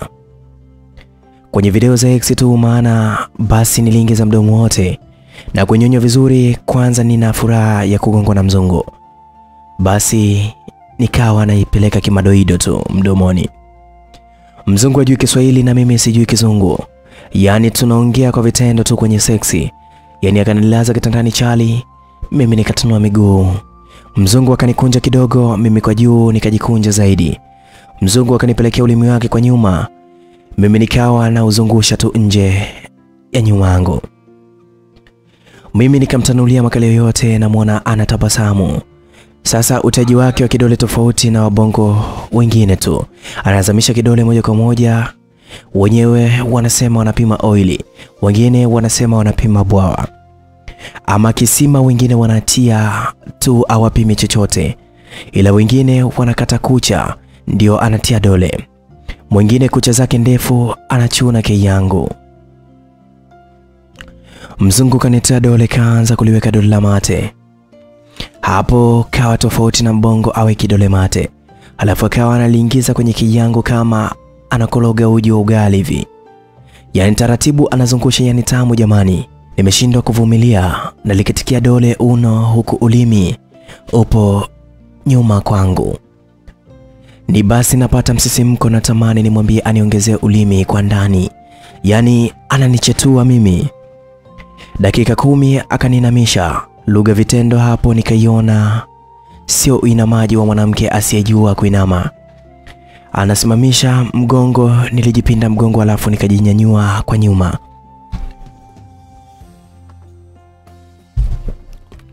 Mzungu akaniminyaminya matako yangu. Na mimi nikawa naachezesha makalio yangu yani kwa furaha na raha zangu. Sina hata wasiwasi naachezesha matako yangu na akaanza kuyapiga kimaaba. Yanalunduma na kucheza tu. Mzungu anapagawa akayachukua mafuta akayapaka makalio yangu. Mimi moyoni nikajua anataka tu kuniingiza nyuma. Kumbe anataka acheze na makalio yangu tu. Basi alinipaka makalio yangu yalimelemeta, yakawa laini, akawa ananiminyaminya tu. Na mimi sichoki kumkatikia kiuno na kuchezesha makalio, sina wasiwasi na mchezeshea tu. Mzungu akachukua nguo yake akawa anaipalaza kwenye makalio yangu. Ujinga wangu wenyewe ni kukatika tu uno pasipo stepu ya hiyo tamu yake inateleza kwenye makalio yangu. Na sababu ishaloa mafuta inapita nyuma tu ni miu yanakuteleza. Mzungu namsikia, oh yes. Mimi nikajua amenogewa sasa, nikawa na ubana nyuma yangu. Na uachia yani na mwekua kama kuku. Mzungu anaongea mwenyewe tu maneno anayojua mwenyewe. Mara namsikia anasema tamu sana. Moyoni nikasema kumbe na wao wakinogewa wanaongea Kiswahili. Nikajua sisi tu tukinogewa na chochote tunaongea Kizungu.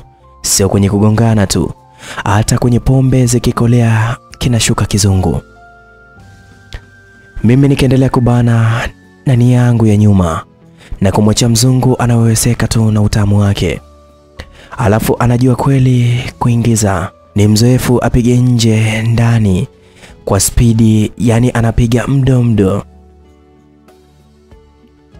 Na mimi na ubana ule ubo wake kwa staili yake, ukitoka nafanya kama na ngata tu.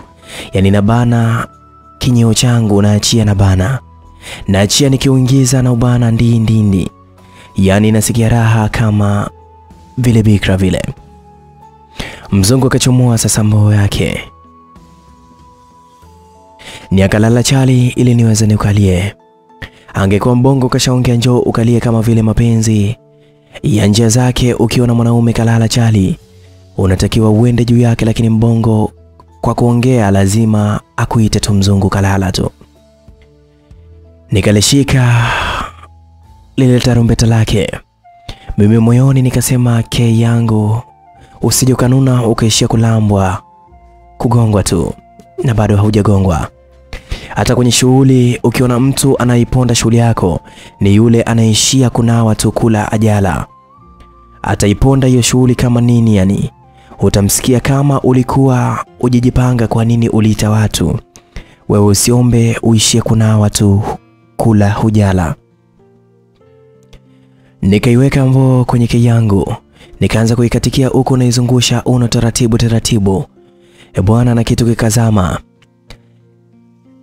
Yani ni kitamu sana. Zamani nilijua wazungu hawana joto, kumbe wanalo. Natamani ningelikuwa na simu ningelipiga picha ili basi nikawaringishia kijijini nipo na mzungu.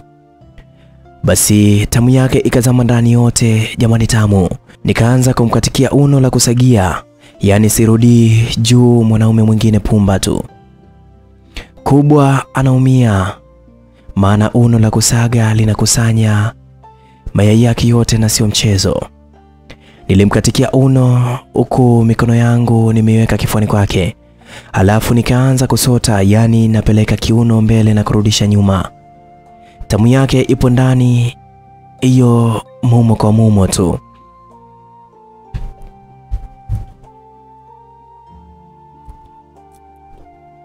Yani mzungu anaweweseka.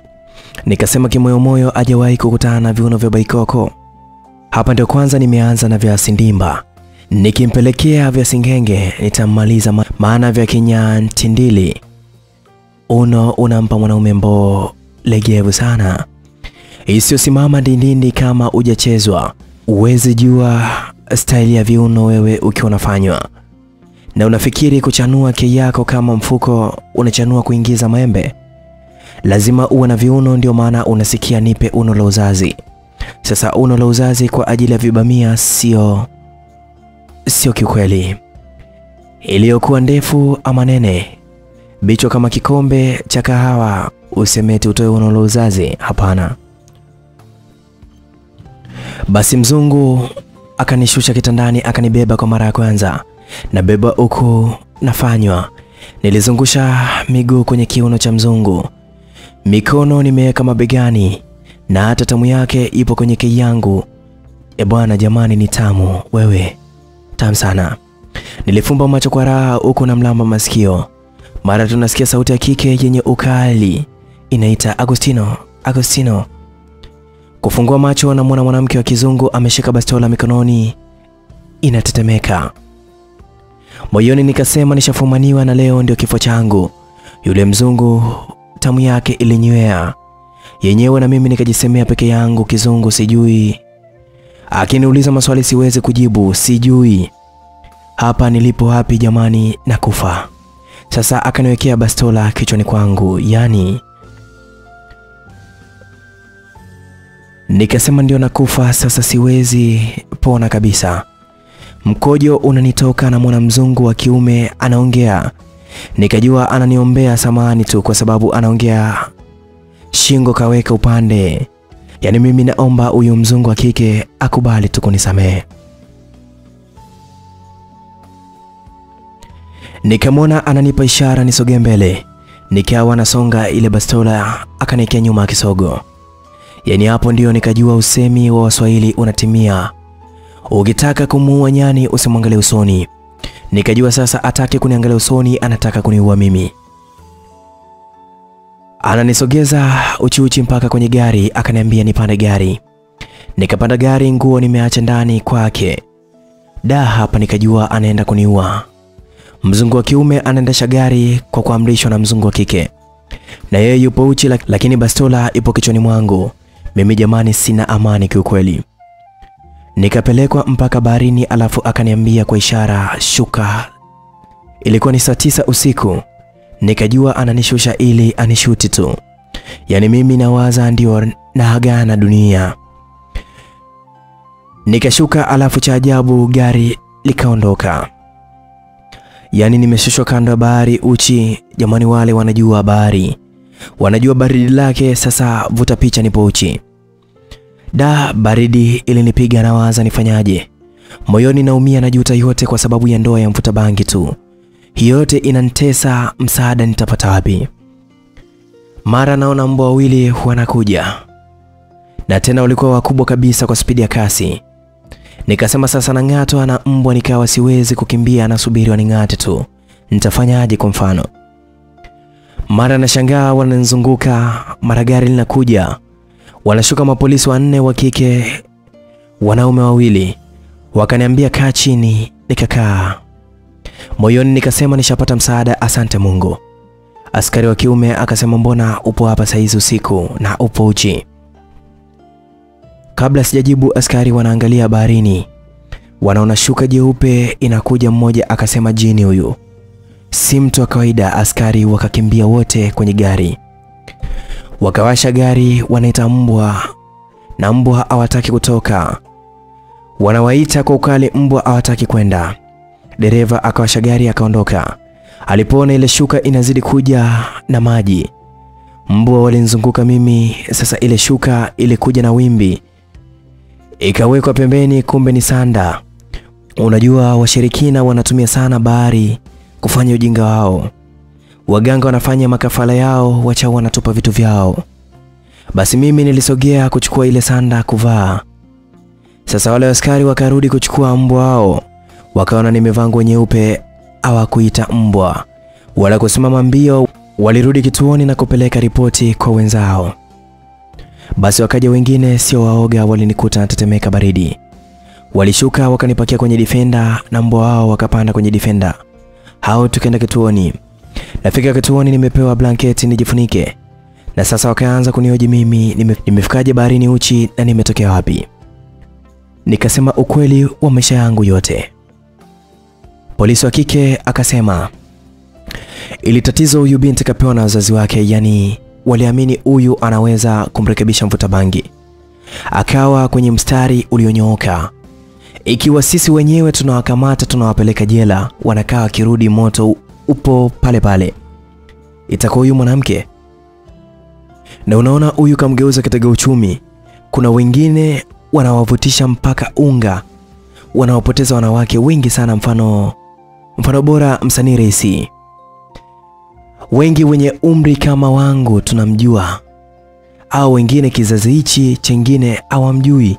Alikuwa anaitwa kiuno bila mfupa. Alipokutana mfuta bangi, nini kilitokea? Alibadilishwa mfumo wa maisha yake. Akaanza kula unga mpaka akawa anafanya ya ovyo kabisa. Mateja wenzie japo hajawekwa wazi kama alikuwa anafanywa nini. Maana yake akaomba msaada kwenye vyombo vya habari mpaka Rais Jakaya Mrisho Kikwete akamsaidia Rais na kumtoa katika madawa.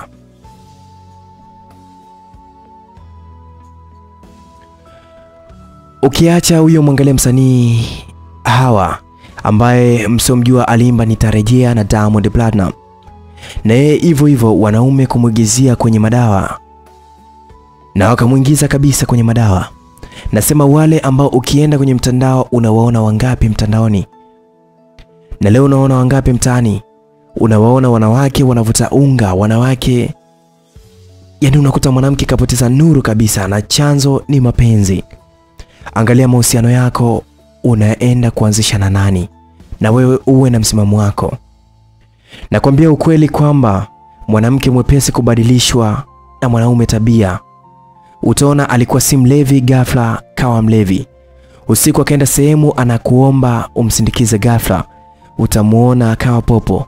Haogopi usiku, yani wanawake msipokuwa makini mtakufa siku si za kwenu. Sasa huyu kachukuliwa Dada kaletwa Bagamoyo. Kauzwa na mumewe aliyemnunua. Kamuuza na yeye. Aliyemnunua tena kamuuza. Aliyemtumia kafumaniwa na mkewe, wamekuja kumtupa baharini. Na akiwa uchi, vuta picha, just imagine. Mwili wake umemsaidia nini? Amepata pesa ama wamepata pesa waliomuuza yeye? Kambulia nini zaidi ya angekutana na vibaka tu, wangembaka na kufia mbali. Sasa wewe unakwenda kukatiwa tiketi urudi kwenu kijijini, ukawaambie wazazi wako ukweli wa maisha yako, na wazazi wa kiume waje Dada kumtafuta mtoto wao. Wewe na Dada iwe mwanzo na mwisho. Kama utakuja Dada, basi uje kivingine kabisa, si kuja kwa ajili ya mume au kujiuza. Unaiona sura yangu hii? Iangalie vizuri. Nikaiangalia vizuri, akacheka, alafu akakunja sura akasema, umeiona nimecheka na nimenuna, yani mimi ni mbaya na mzuri. Saizi mimi ni mzuri na kurudisha kijijini, ila nikikuona kwenye madangulo, yani sijui nitakwambiaje, na maliza neno moja tu, utaniona mbaya sana kabisa, utaniona mbaya. Naitwa afande nusu mtu nusu jini, nimemaliza. Nilipewa nguo nikapakia kwenye basi kurudi kijijini. Nafika kijijini, nawaambia wazazi wangu wote na yote yaliweza kunikuta, na baba yangu akasema huyu ni muongo, kashazoea kukaa na mama yake, kaona mjini huko mama amuoni, wakuongea naye umbea haonekani, anatunga uongo wake tu. Wewe useme ulikuwa unauzwa, hakuna mwanaume anaweza akakubali mwanamke wake atembee na mwanaume mwingine. Tena mkewe, usilete uongo wako. Nakwambia usilete uongo wako. Akampigia simu mzazi wa mume wangu, wakaja wote, likawa lao moja tu. Na baba mwishoni, baba akanipiga na kudhalilisha mwanaume. Namwambia baba niache, mimi nakwambia ukweli kabisa, alikuwa ananiuza. Mama analia tu aweze kunisaidia mwanawe. Baba anang'ang'ania neno moja tu, na wazalilisha wanaume. Uchungu uliponipanda kwa hasira, nikasema sasa mimi na mume wangu, nani anaudhalilisha wanaume? Mume wangu analawitiwa na wanaume wengine. Wewe hapo nilipandisha hasira wakwe zangu kusikia mtoto wao analawitiwa. Mama mkwe akanikata kibao. Mama hajakubali mimi kupigwa na mama mkwe, akamjibu kwa kichwa kikali sana. Mama mkwe chini chali. Baba mkwe hajakubali mke wake kupigwa, na tena hajakubali kupigwa kichwa kama kile. Alimpiga mama ngumi moja tu ya nguvu mpaka mama akatoa mlio wa yala. Baba hajakubali mke wake kupigwa, alimrukia kichwa baba mkwe na meno juu yake. Baba mkwe meno hajakubali, akapigana kikike kabisa. Sasa akashika korodani ya baba yangu. Wewe kumbe makorodani yanauma. Baba akaanza kutoa sauti ya kulia na maumivu makali anayasikia. Nilichukua kigoda nilimpiga nacho baba mkwe cha kichwa. Mkwe chini akawa amezimia. Nilichukua kigoda nikampiga nacho baba mkwe akazimia. Baada ya hapo ugomvi ukaisha wote. Wakachanganyikiwa sasa kuona baba mkwe kazimia, wakampepea. Na alipozinduka kesi ikaenda kusikilizwa kwenye baraza la wazee. Kwenye kusikiliza pande zote mbili, mimi nikaonekana ninakosa, na ninayosema ni ya uongo, ya kwamba mume wangu ananiuliza.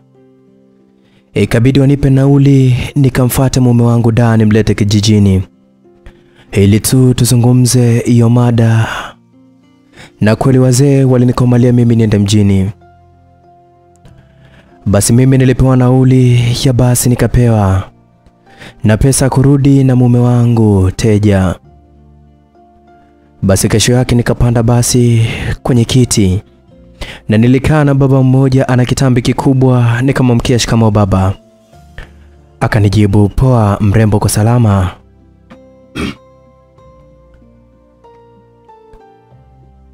Nikashangaa mbona huyo mzee akuitika salamu yangu, na tena vizuri hakuitikia.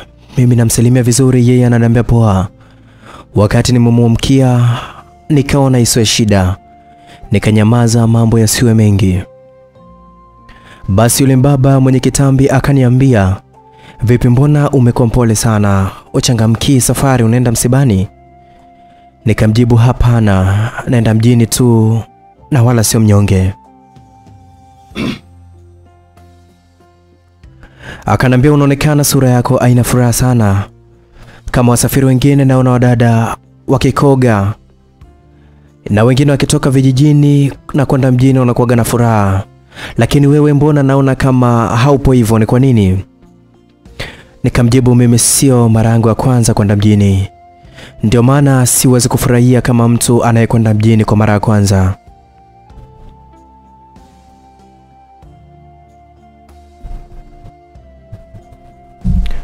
Yule baba simu yake iliita, akaanza kuongea na simu na aliongea kipande kirefu cha safari. Mimi nikalala usingizi, kiukweli usingizi hauna adabu.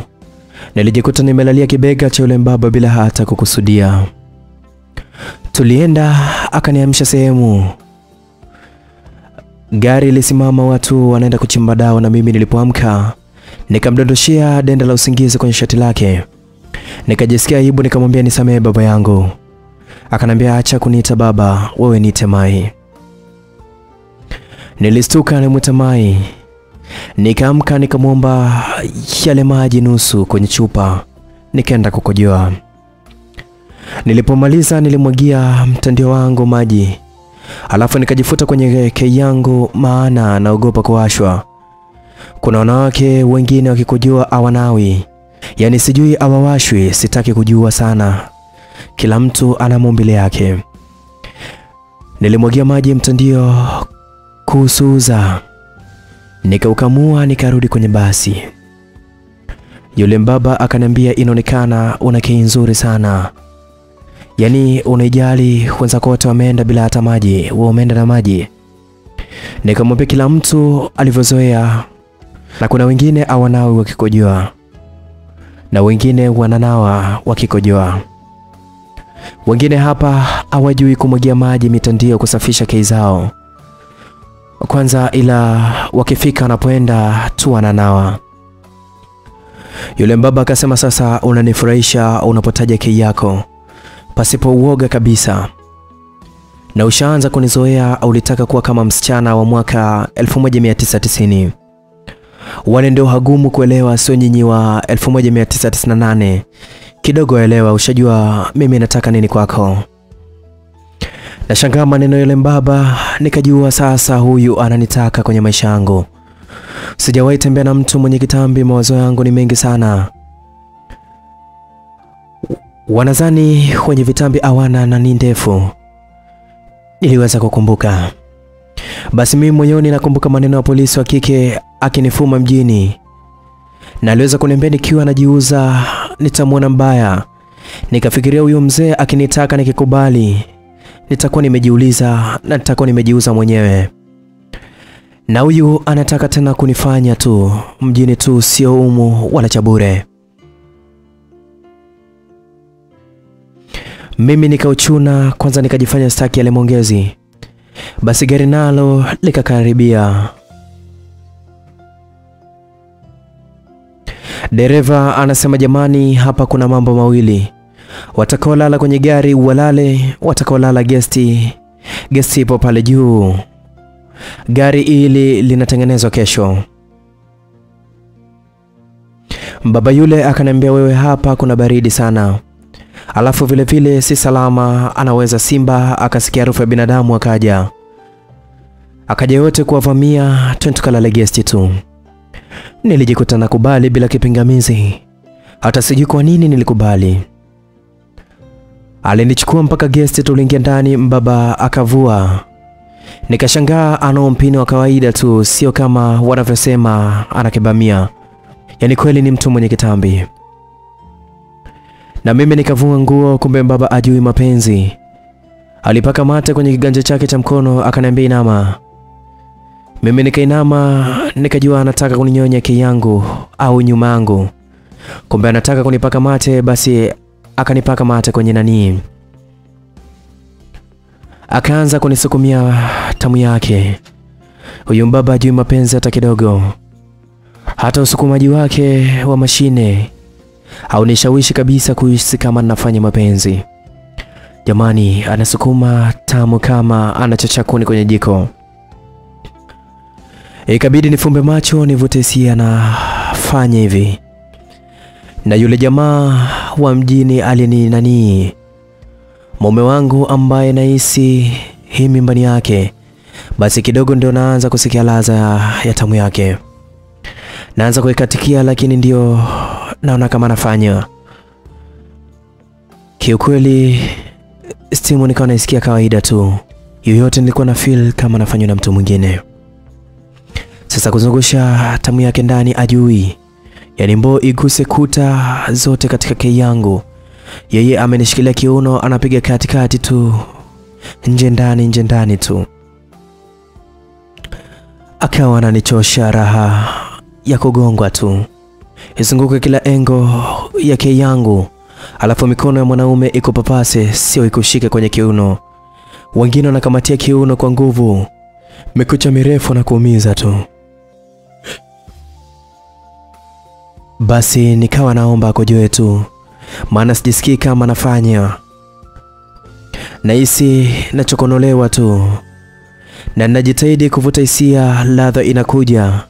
Yeye kanikamata kiuno kwa nguvu na shinda hata kukizungusha. Sasa nikaanza kujiuliza ndo ufanyaji gani huu. Bahati nzuri akakojoa, alafu akaniambia asante. Una kei nzuri sana. Nikamjibu kwa kebei asante, na wewe una tamu nzuri sana. Basi alivolala akaanza kukoloma kama jenereta limewashwa. Mimi nikatoka kwenda kukojoa, nikajisafisha uchafu wake. Unajua bando kuna choo cha wanawake na wanaume, lakini sio guest hizi za kugongwa tu. Kule kuoga huko hakuna choo, ndani kuna tangazo. Ukienda kuoga funga mlango wako. Basi mimi nikavaa taulo la guest na blouse tu. Ndani sijavaa chupi yangu, nikaenda kuoga. Na kweli nilichukua fungo yangu ya chumba, maana mzee yupo na pesa. Mimi nina pesa ya wanakijiji ili nirudi na mume wangu teja. Basi nikaingia chooni, nikaanza kujisafisha yangu. Mpaka nikaona utelezi wote umeisha, nikaanza kuoga. Sasa nikajipiga povu lingi usoni, mabegani. Unajua sisi wanawake wengi atuogi kwanza kichwani. Jamani, kwa imani ya dini janaba alitoki. Na ndio maana sisi hata wakija watu kuomba uoni, wanaume wanaondoka tu. Na mapepo sisi ni kwa sababu ni wachafu, tunatembea na majanaba kila siku iendao kwa Mungu. Basi povu limekolea usoni na sikia tokeni tu. Jamani, mtakufa, tokeni mlango wa nyuma. Nilivaa taulo faster blouse. Niliweka begani, povu usoni nilifuta tu. Na unamoshi umetanda, bahati nzuri mlango ujajiloki. Nilitoka, naona watu wanatoka uchi wanakimbia sehemu nilipo. Kumbe ndio njia ya mlango wa nyuma, na mimi nikatoka mbio, afadhali mimi na taulo. Nafika nje na mkuta kibonge na yeye pamoja na usingizi wake mzito. Kuna watu walivunja mlango, anatoka mbio yupo uchi. Hakuna anayemshangaa mwenzie, guest inawaka moto. Sasa yule mbaba aliponiona mimi akanivuta taulo ajistili yeye. Mimi nawaza pesa za wanakijiji inaungua moto. Sasa ule moto unavowaka ndio unatumulika tuliokuwa uchi. Na tena kabisa tuko tunaonekana kabisa uchi wa mnyama. Akili ikanijua, nikachukua blouse nikajificha yangu. Kuna vijana wamekuja kusaidia kuzima moto. Wakaanza kusema kuna watu walikuwa wanafanya na nyuma. Na humu ndio maana hili janga limetokea. Na we mhudumu, kwa nini uwapangishe wasafiri hawa? Ndio nuksi wamepeana leo. Katangaziwa dau, katoa mke yake nyuma. Ona kilichotokea. Waone walivyokuwa uchi wanakimbia moto. Wakati mchezo wanaocheza adhabu yake moto mkali sana zaidi ya huu. Kuna kijana mwingine akasema hata kufanya vile vile ni dhambi kama unafanya na mke mwingine ambaye sio wako, ama kumfanya nyuma ama kumlawiti. Alafu wewe unaponda na unapenda sana nyuma. Ujue ladha yake nyuma wewe, mtamu, yani usifanye mchezo wewe. Angalia tako kama lile, kwa nini usilifanye? Yani tako linashawishi lenyewe tu. Hapo wanaoneshana tako langu. Alafu kijana kaonekana kapandisha mzuka. Wenzangu waliouchi kama mimi wamekaa chini tu. Mimi nawaza pesa, ndio maana nimesimama pasipo kujitambua. Kumbe yule mbaba naye kazimia, pesa ya mtaji imeteketea huko, anaiona. Abiria waliobaki kwenye gari ndio wapo salama tu. Sisi tulioingia tamaa ya kimwili, malipo ya udhinifu nimeyapata, na tumeyapata vizuri pasipo shida. Waswahili wanasema tumevuna tulichokipanda. Sasa yule kijana aliyesifia tamu yangu na akiangalia bodi langu nyuma, kaja kunishika mkono akaniambia twende nikakupe nguo ujistili, mtoto mzuri. Hapa watu wataanza kuamka, wakikuona hivyo sio vizuri, we mrembo sana. Basi alinishika mkono, kumbe kwake sio mbali, akanipeleka. Akaniuliza unawaza nini mpaka umepigwa na butwa? Nikamwambia pesa niliweka kwenye sketi yangu. Akaniambia usiwaze, mimi nitakupa. Naomba unipe utamu, mwenzio mimi ni mlemavu nishakuwa. Nikamuuliza mlemavu wa nini? Akaniambia napenda tope sana. Sio siri nimevutiwa na wewe, unipe tope. Nikamuuliza tope ni nini? Akaniambia kwani dada wewe ni wapi? Ujitope ama nchi ya vumbi? Nikamwambia funguka. Mimi hivyo vyote sivijui, niambie ndo nini? Akaniambia naomba haramu tamu. Nikamwambia wewe unaogopa nini kusema unataka K ama? Akaniambia hiyo au ndio unataka K? Hapana sitaki. Nikamuuliza au ndo nini? Akaniambia nataka nyuma yako. Akaniambia anataka nyuma yangu. Yani kijana yule akasema anataka tundu langu la nyuma. Niliguna nikasema kweli utandawazi umekuwa, mtu anaomba kama anaomba kitu cha kawaida tu. Nikamuuliza unaweza kutendea haki uwe tundu langu? Unauomba ama unaona kwenye video tu za X? Na kama unavyosikia vijiweni tu mtamu yangu. Basi unajua mtamu pasipo kufuata njia zake, si unajua vitamu vina gharama. Kijana akavuta pochi akanipa 80. Nikaona mule kwenye sketi kuna 60. Huyu mtu kanipa 80, ngoja nimpe hicho kitu anachokitaka nyuma. Nimnyime kwa nini? Najua ni tobo tu limetobolewa la nini. Kijana nikamwambia naomba kwanza nikaoge nitoe ile povu. Nije nikutoe mapovu basi. Basi kijana kansindikiza chooni, kaka nje ananisubiri ili niweze tu kujisafisha anipeleke moto. Nilimaliza kuoga nikarudi ndani. Kijana akachukua mafuta ya mgando anipake nyumbani kwangu. Nikamwambia wewe ufala, siwezi kufanya hivyo, ni wa zamani sana. Utaki kuchezea K yangu? Fanya mpaka itoe utelezi ndio uweke. Huku nyuma sio mafuta au mate misitaki kiukweli. Fanya kwanza mbele, ikipata utelezi basi utaenda uko unapotaka. Basi kijana akaniambia sawa, haina shida, lala chali nikunyonye K yako. Nikalala nikatanua miguu. Anaiona K yangu hii hapa. Hakuweza kunyonya, akachukua mboo anataka ingize. Nikaona hao ndio wale wanaofakamia tu mapenzi, wajui kumwandaa mwanamke wewe. Wagi sana hawezi kumwandaa mwanamke akiona K tu. Wanataka kumfanya. Na kama wanafanya mwendawazimu tujalani, kwa sababu mwendawazimu uweze kumwandaa mtafumo sehemu yenyewe jalalani ama jumba bovu. Muda kumwandaa hauna, wewe unaangalia 2K ipo wapi, unachomeka tu unaondoka zako. Basi nikaona hapa ataniumiza. Nikajiwahi kujipaka mate kwenye kei yangu mwenyewe ili tu kumpa kei yangu iweze kuteleza ili sichoboke, akaniumiza. Basi akaweka mbo ikazama mdogo mdogo. Nikaanza kuikatikia taratibu. Nikamwangalia usoni na una sura akaikunja moyoni, nikasema anashinda. Na alipotoka atanyooka. Kei yangu ndo kiungo chenye maajabu kuliko viungo vyote. Maajabu kei yangu yapo 22 kwa mwanamke kungwi. Mwendokasi alituambia. Kwanza kei yangu ina ladha mbili kwa wale wanyonyaji wanajua, wanawake wasafi. Ina ladha ndizi isiyoiva. Ila mwanamke mchafu kunawa mpaka awe na promise ya kugongwa tu. Ina ladha ya chumvi. Wengi husema chumvini, kumbe maskini ya Mungu wananyonya vichokochoko tu. Na vile vya mkojo na sio kei yake.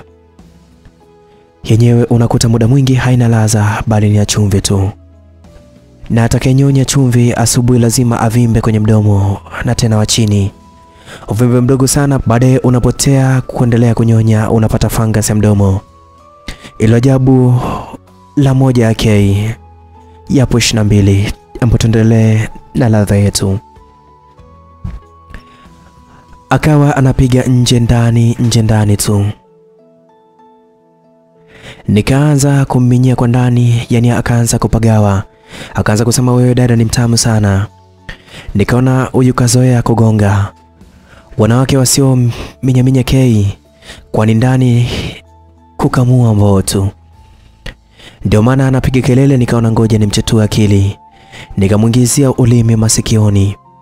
Akawa anatetemeka mwili mzima, hajawahi kunyonyoa masikio wakati akiwa anafanya. Namuona analia kama yeye ndio anafanywa vile. Anasifia dibaji, kitabu hajasoma. Sijamfungulia hata ukurasa mmoja. Yeye anaweweseka tu. Nikamwambia mtukane baba yako. Huko nampa uno la migando, namsikia anasema makorodani ya baba yangu. Moyoni nikasema bado wanatutukania sana mama zetu. Hawakijiweni leo nataka amtukanie baba yake. Nikamwambia bado mtukane baba yako. Akasema tundu la baba yangu tena la nyuma. Sasa kumbe wauni wenzie wanapita nje, wanamsikia anatukana kama chizi. Alafu anamtukana baba yake.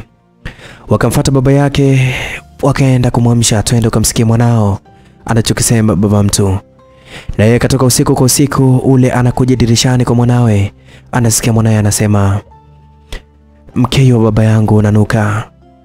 Mkeo wa baba yangu mkubwa kama shimo la choo. Na mimi nampa una la mgando mixa ulimi sikioni. Na kuna tu kidevu ili tu kumpampu aweze kupagawishwa. Hajawahi kukutana na mapenzi hayo. Wanawake wengi wakilala kifo cha mende, mikono inalala kitandani tu. Ukiona anakushika anafika kileleni au anakusukuma unamuumiza. Sasa kakutana na mikono, haitulii chini, inampapasa tu kwenye kidevu. Na nikwambie, ukitaka mwanaume alale mchana, mwashefeni mkune kidevu kupitia kidole chako. Sio chanuo. Huyo lazima atalala tena usingizi mtamu, kipindi hicho kasha kufanya tayari. Sasa unamlaza, nakwambia hata una tofauti ya mapenzi na sex. Mambo ya kungu hayo anatufundisha. Ukimaliza kufanywa, malize na yeye na usingizi mwanana. Akilala atakuwa mumeo. Analala na wewe, anamuota majuma tu. Ujue kamtekisia tako njiani, maana sio mchezo. Basi nikawa nampa ya unyagoni, kijana yanamtoka tu. Mimi kimya, yeye mwacha mtukane baba yake. Matusi yote ajitambui tena, kalewa na maabadimu. Basi upande wa baba yake anasema huyu mwanangu anamtukana baba yake mdogo. Ama mimi, mbona mimi sikumkosea mpaka anipe matusi namna hii? Vijana wakamwambia mwanao anafanya. Hapo ndiyo maana anakutukana wewe, usikii pumzi hizo. Baba mtu akasema huyo mtoto msenge nini? Sisi wenzie tulikuwa tunawaambia wanawake mtukane mama yako, sio baba yake. Yeye ananitukana mimi. Naona kanichukulia mche. Niupige mlangoni niingie ndani. Ananitukana matusi makubwa haya, kama haya, Hapana. Naomba kanichukulia mchi. Kijana fasta akaenda kuchukua mchi. Akaja akampa baba wa kijana yule. Wakati huo kijana ndio anaanza kumwaga, anasema, baba, mke wako tu. Na tena una manyoya mengi tu meusi. Yamejisokota wewe, jamani. Baba, mke wa baba unanuka. Tunasikia pu mlango umedondoka. Na baba mtu kashika mchi kanyanyua juu, anataka mpige Mwanaela mgongoni. Maana alikuwa anakojoa, alishinda kuchomoa nani yake.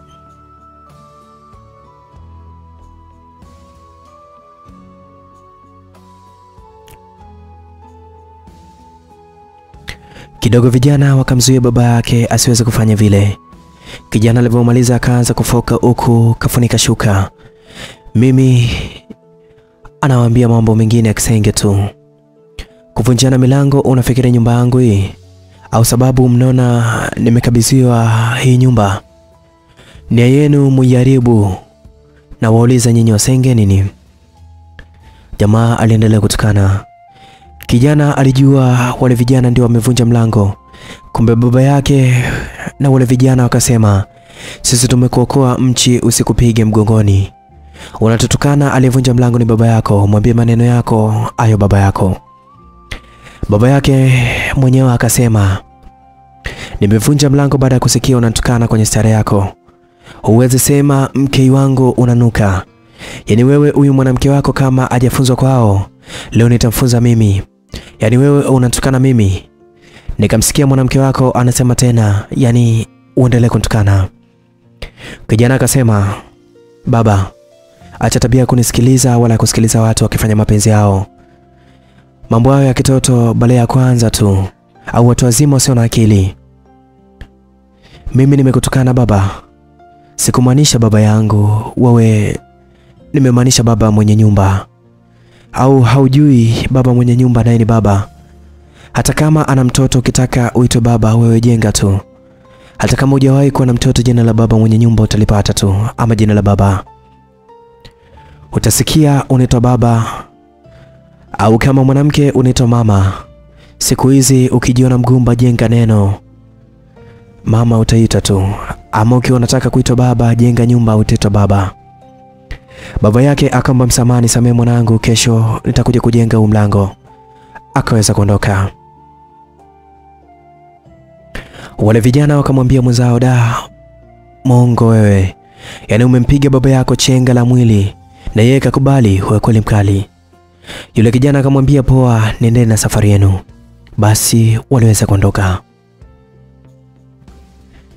Na yeye akaniambia, da, leo toka nianze kufanya, sijawahi pata mwanamke kama wewe. Wewe una kei yako tamu, alafu unajua kuitumia. Moyoni nikasema, kweli usemi wa Swahili, Mungu akunyimi vyote. Huyu kanyimwa kujua kufanya, lakini anajua kusifia. Nikamwambia asante, hakuna mtu asiyependa kusifiwa. Sifa zina raha yake. Kama unabisha, wewe mwambie mumeo tu, hivi wewe una nguvu? Mume wangu mimi nikitembea na jamini sana. Nikiwa na wewe najua hakuna mjinga atayeweza kunigusa. Msikie mumeo atakachokisema. Yaani mtu akuguse mbele yangu, da, nitaua mke wangu, nakupenda sana. Yaani hapo moyoni anasikia raha, umemsifia, japo mume mwenyewe atapanya hawezi kuua. Lakini kwa sababu umempa sifa ya raha kwenye moyo wake, anapata kungwi mwendo kasi. Alitufundisha sifa inayoongeza chachu ya mahaba. Mpe sifa mumeo, mwambie unanifikisha, japo kakuacha hujamwaga. Yeye mpe sifa, wewe vumilia tu. Na kama hujamwaga leo, utamwaga kesho. Amesema kweli, wanaume wengi walioa hawakujulishi wake zao.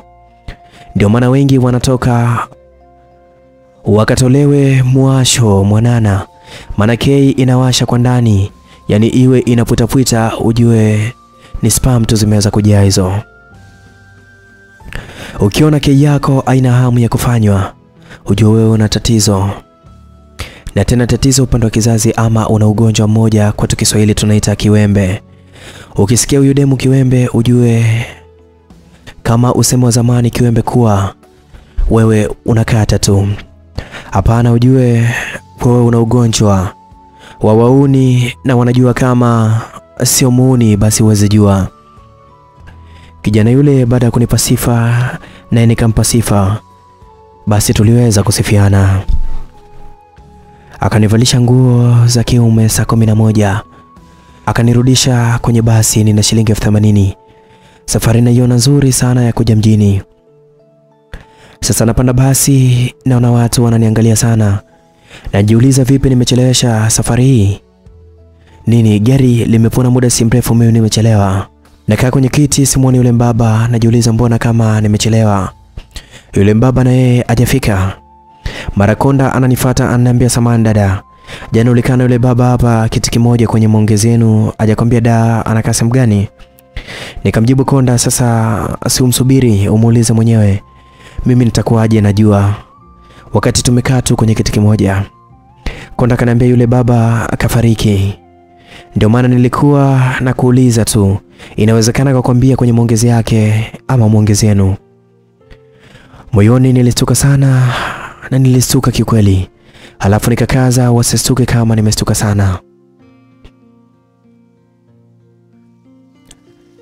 Nikasikitika tu kama wote walivyosikitika. Basi gari lilianza safari. Ikiwa abiria mmoja amefariki kwenye ajali ya moto, yeye kafa kwa mshtuko wa pressure. Na sijui ndio pesa ama nini kikubwa kafa. Na janamba lake atajua mwenyewe kwa Mungu wake. Ndio mjifunze mkimaliza mkoge, msife kama huyu mbaba. Basi nilifika Dar siku hizi sio Ubungo. Kituo Kipombezi nikashuka Mbezi na waza sasa naanzia wapi kumtafuta huyu teja. Nikapata wazo nianze kwa jamaa yule aliyeniuza na aliyenifanya nyuma kama mume wangu. Nikapanda daladala mpaka Kariakoo. Nia nishuke tiptopu Manzese. Nashangaa usingizi umenichukua nikapitiliza. Na sababu ya usingizi kunichukua jana, sijalala niko nimetumbwa sana na marehemu tumbo. Kiukweli mbaba alikuwa amenifanya sana. Na yule kaka alitaka nyuma kaishia kwenye kitu. Sasa leteni mafuta mamae, tumchome huyu. Nastuka naangalia nje na muona mume wangu kavesha. Pia na wananchi wenye asili kali na hasira kali wanataka kumchoma moto. Jamaa mmoja ndio katoa mafuta kwenye pikipiki yake, kashamwagia mume wangu, kosa lake kaiba. Najiuliza kifa nitaenda kujibu nini mimi kijijini. Da hawana huruma na mwana jamaa akamrushia jamaa kiberiti ili amuashe tu mume wangu. Jamani, nilistuka sana kwenye gari, lakini sijui nitamsaidiaje asife. Wa maana nitamsaidiaje asife? Mama ndio kasema na wamama wengine ndio wanasema choma choma, kazidi wizi wa kijinga, choma afie mbali huko. Jamaa mwenye kiberiti katoa njiti kwenye ganda la kiberiti, anataka kuwasha jamani. Yani kikweli nilipanga kabisa kumwokoa mume wangu, lakini swali najiuliza nitapata jibu, nipige kelele au ndio nitachanganywa na yeye kwenye kuchoma moto. Jamaa ile anawasha kiberiti, polisi wanafika. Wanatawanya watu, jamaa kuona defender la polisi na yeye ana majanga yake, akatupa kiberiti akakimbia mbio. Mume wangu akaokolewa na polisi, upo hoi sana. Yani ajitambui, walimpeleka hospitalini na bado siku zake za kuishi bado hazijaisha, akawa amepona akapelekwa kituoni. Mimi nikaenda kituo cha polisi alipo yeye, nikaambiwa nirudi kesho yake. Sasa usiku ule najiuliza nitaenda kulala wapi, natoka kituoni huku sijui nitaenda wapi. Nikapata wazo nikalala guest ila asubuhi nije tena kituoni. Nijue na msaidiaje huyo mume wangu, nimtoe tuweze kurudi naye nyumbani. Mara kuna gari ndogo ikasimama mbele yangu, akashusha kioo dereva mbabu hivi. Akanambia mtoto mzuri unakwenda wapi? Mbona umevaa mavazi na aenda na uzuri wako? Na kweli mavazi niliyovaa ni yale ya kijana aliyenifanya. Akanipa 80 kule na gari lilipoharibikia. Nilisimama kumwangalia anataka kusema nini chengine chenye kunivutia. Maana akili yangu ishawaza huu ndio msaada pekee wa kulala bure pasipo kutoa hata pesa yangu. Yule babu akaniambia ingia kwenye gari twende. Sikujivunga nikawa nimeingia kwenye gari faster. Na akaanza kunipeleka nyumbani kwake na anakaa peke yake akaniambia, "Nini kimekufanya uwe hivi?" Nikamwambia kwa kumongopea, "Nina kaka yangu teja kauza nguo zangu zote. Sasa nikaenda kuchukua nguo hizi mtumbani ili tu niweze kujistiri nipate nguo ya kubadilisha maana nilibaki na sketi na blouse tu." Babu akanipa pole akaniambia, "Huyo kaka yako yupo wapi?" Moyoni nikasema afadhali kanauliza na mimi nimchombekee hapa hapa. Nikamwambia yupo polisi amekamatwa kwa kosa la wizi. Sasa mimi nataka nimtoe ili arudi nyumbani kijijini. Maana kudaa nahisi kimeshamshinda atakufa. Babu akasema sawa na umewaza jambo zuri sana. Ila sasa natakiwa mimi ndio niende pale nikamtoe. Maana mwanangu ni polisi aina shida sana. Nitajua nimempangaje. Alafu niambie kijiji gani aende. Ili tu aweze kusafirishwa kabisa asiwepo mjini hapa. Anayeche dada yake ni vimbe naye tu. Moyoni kasema sasa mambo si ndio haya sasa. Nikamwambia nitafurahi sana na nitakupenda sana. Babu akasema sawa. Basi nipe tamu ya kweli mwenzio napenda vitu vitamu. Unajua mimi nishakuwa garibovu siwezi vutwa na garibovu. Mwenzangu safari ikafika lazima uvutwe na gari nzima. Na safari unafika kwa usalama.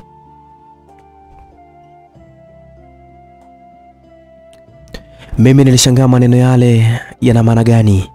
Garibovu ndo nini? Nikamwambia nifafanulie usemi wako babu. Akanambia namaanisha mimi ni mzee. Mke wangu mzee. Na sisi tushakuwa magari mabovu kabisa. Mke wangu aweze kunivuta safari yangu. Wewe natumaini utanivuta safari yangu itafika. Na sitaweza kufika mtoto mzuri tena.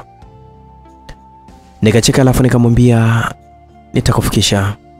Sikutaka kuchelewa nikamvua shati. Moyoni nikasema suruali utavua mwenyewe.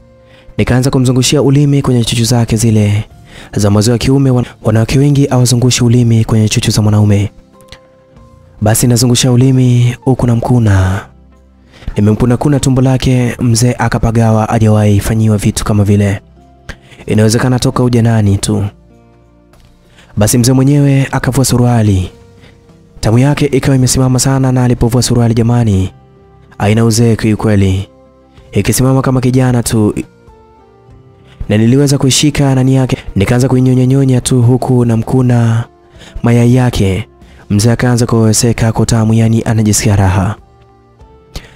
Ananiambia, "Nenda kukupangia nyumba nzima mtoto wewe mzuri sana. Unajua leo bahati mbaya tu tumekuja hapa kwa mke wangu. Kasafiri lakini kesho nakupangia binti." Mimi nikawa simsikilizi nampa mambo tu na nyonya utamu wake. Kama sina akili nzuri yeye mzee anajiongeza tu. Akaanza kuna kichwa changu. Huku mimi na nyonya kidole chake. Nikaona sasa mzee anajua. Nikazungusha ulimi kwenye kichwa cha tamu yake.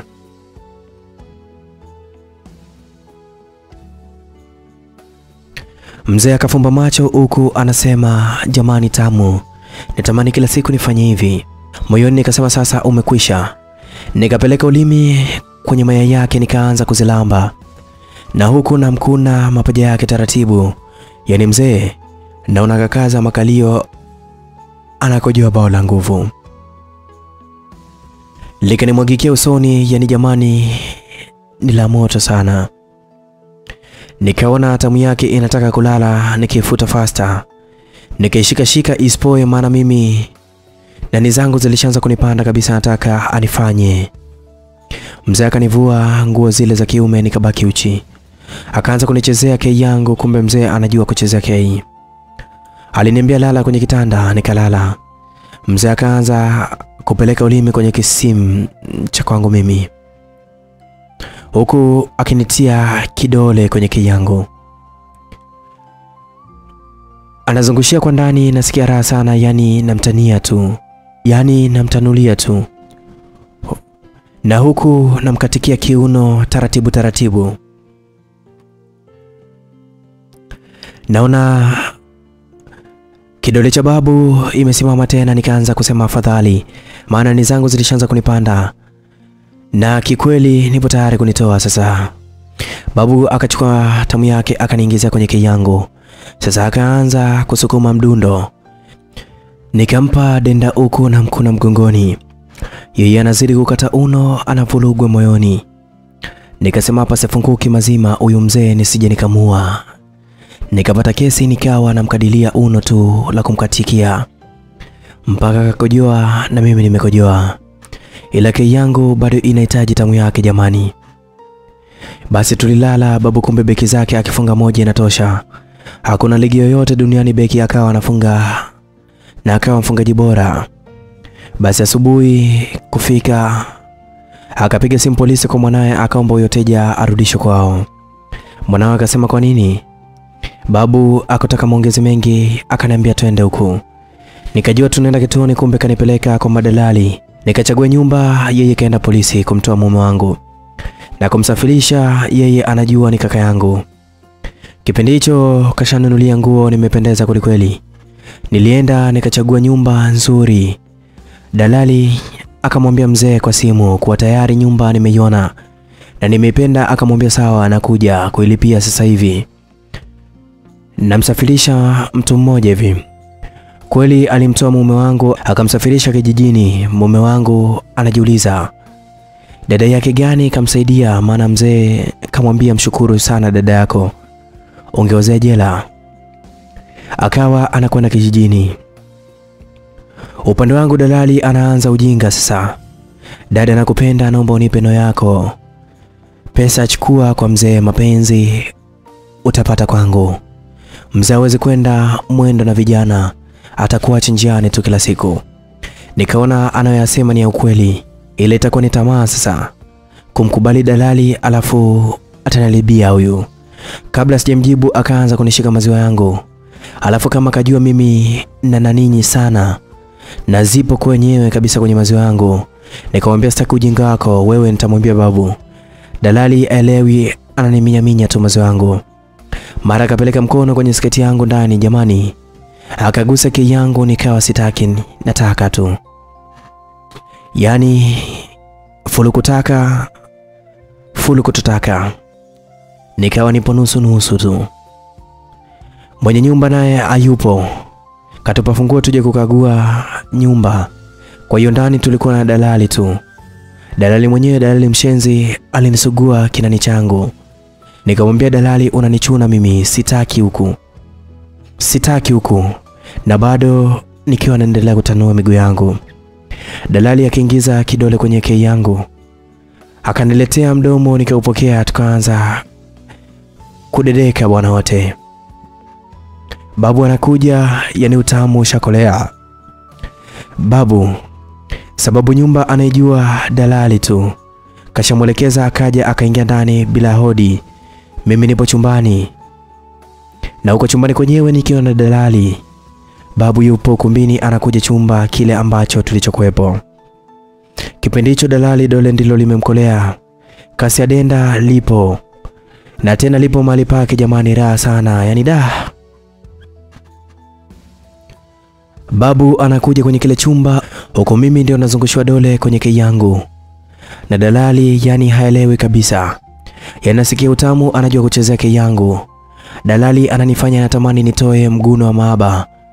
Nilitanua miguu, dalali aingize vizuri kidole na tena kisiweze kukwama tu. Wakati babu anakaribia kushika mlango, simu yake ikaita, akapokea, kumbe alikuwa anapiga konda. Wa basi lile anamwambia mzee, huyu jamaa aliyempakia kwenye basi anasema anataka kumjua dada yake yupi aliyemsaidia. Babu akasema subiri dakika 2, nampa dada yake aongee naye mwenyewe. Dalali akachomoa mkono fasta kwenye Yangu. Alafu akaanza kusema, sasa unajua shemeji, hapa dirisha hili usifungue kwa nguvu, sababu madirisha yenyewe haya ni ya fashion tu, kupendezesha nyumba na si unaona hichi chumba chenyewe? Chumba vizuri, nataka vyumba vyote uvione, tunaweza kama kuzunguka. Basi babu alifikiria dalali ananionyesha chumba kweli. Yeye mawazo yake yalimtuma hivyo tu. Kumbe dalali anazuga kama Yangu ingekuwa chafu, basi nze wangejaa kwenye dole la kati, au chumbani mule kungenuka kama shombo la ngonda au la sangala, maana ndio harufu ya kei isioshwa. Wanajua wale wanaojua mapenzi tu, sio wale wanaofanya ili mradi tu wakojoe. Uwezi jua nimesema nini hapa. Basi babu akanipa simu, nikawa naongea na mume wangu. Babu anajua ni kaka yangu eti. Namwambia alo, anajibu mwana. Nikamwambia alo, we kaka. Ananijibu, niambie dada yangu. Wewe dada gani? Umenitoa maisha mabovu sana, niambie unaitwa nani? Nikamkazia sauti, wewe nenda kijijini alafu waambie wazee kuwa umerudi kazi mliomwagiza kafanya. Wewe ukisema hivyo inatosha, mpe Konda simu. Mume wangu akampa Konda simu.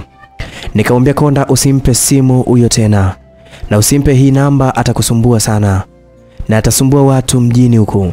Basi Konda akasema sawa. Babu nikampa simu yake, akampigia mwenye nyumba aje ampe kodi yake. Kweli alikuja akampa kodi yake vizuri. Dalali akapewa 300 yake ya udalali, akaondoka.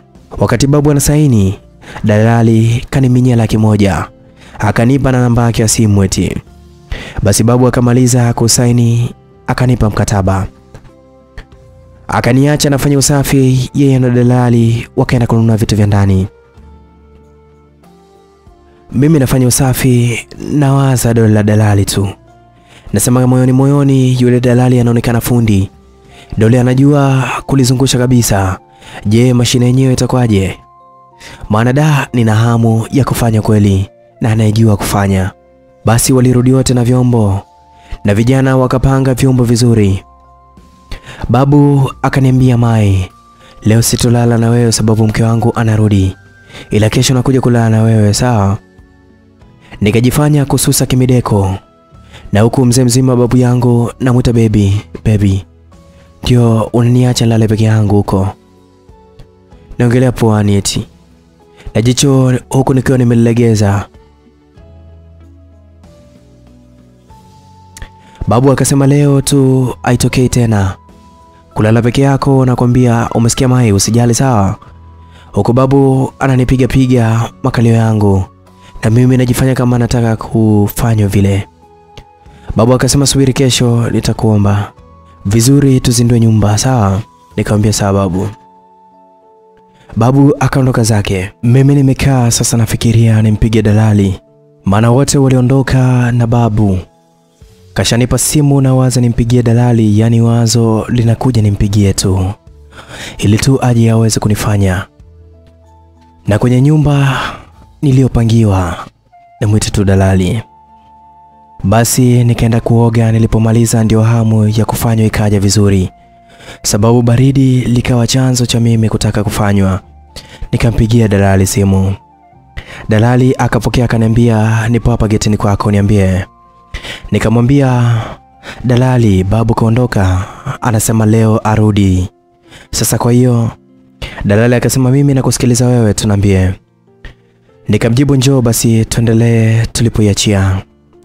Dalali alicheka sana, akasema sawa, mimi mwenyewe ni miski yako, kikweli ni tamu alafu ni safi.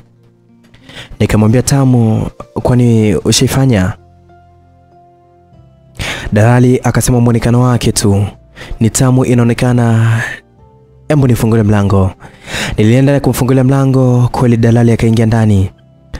Nikaenda mpaka chumbani, akanivua nguo. Nikamvua nguo, tukabaki uchi. Sasa tunataka tuanze kuchezeana mwilini. Upande wa mume wangu akafika kijijini kule. Wazazi wake wanamshangaa mtoto wao, tembea yake kama gari limepata pancha upande mmoja. Alafu sasa alipomaliza, alipoongea sauti yake ya kiteja ikawafanya shika kichwa kabisa. Mume wangu alimwambia baba yake, "Oya mzazi, nipe mimane kwanza nikapone, nasikia arosto kali sana." Baba mkwe akasema, "Mwanangu, umekuaje tena? Mke wako yuko wapi?"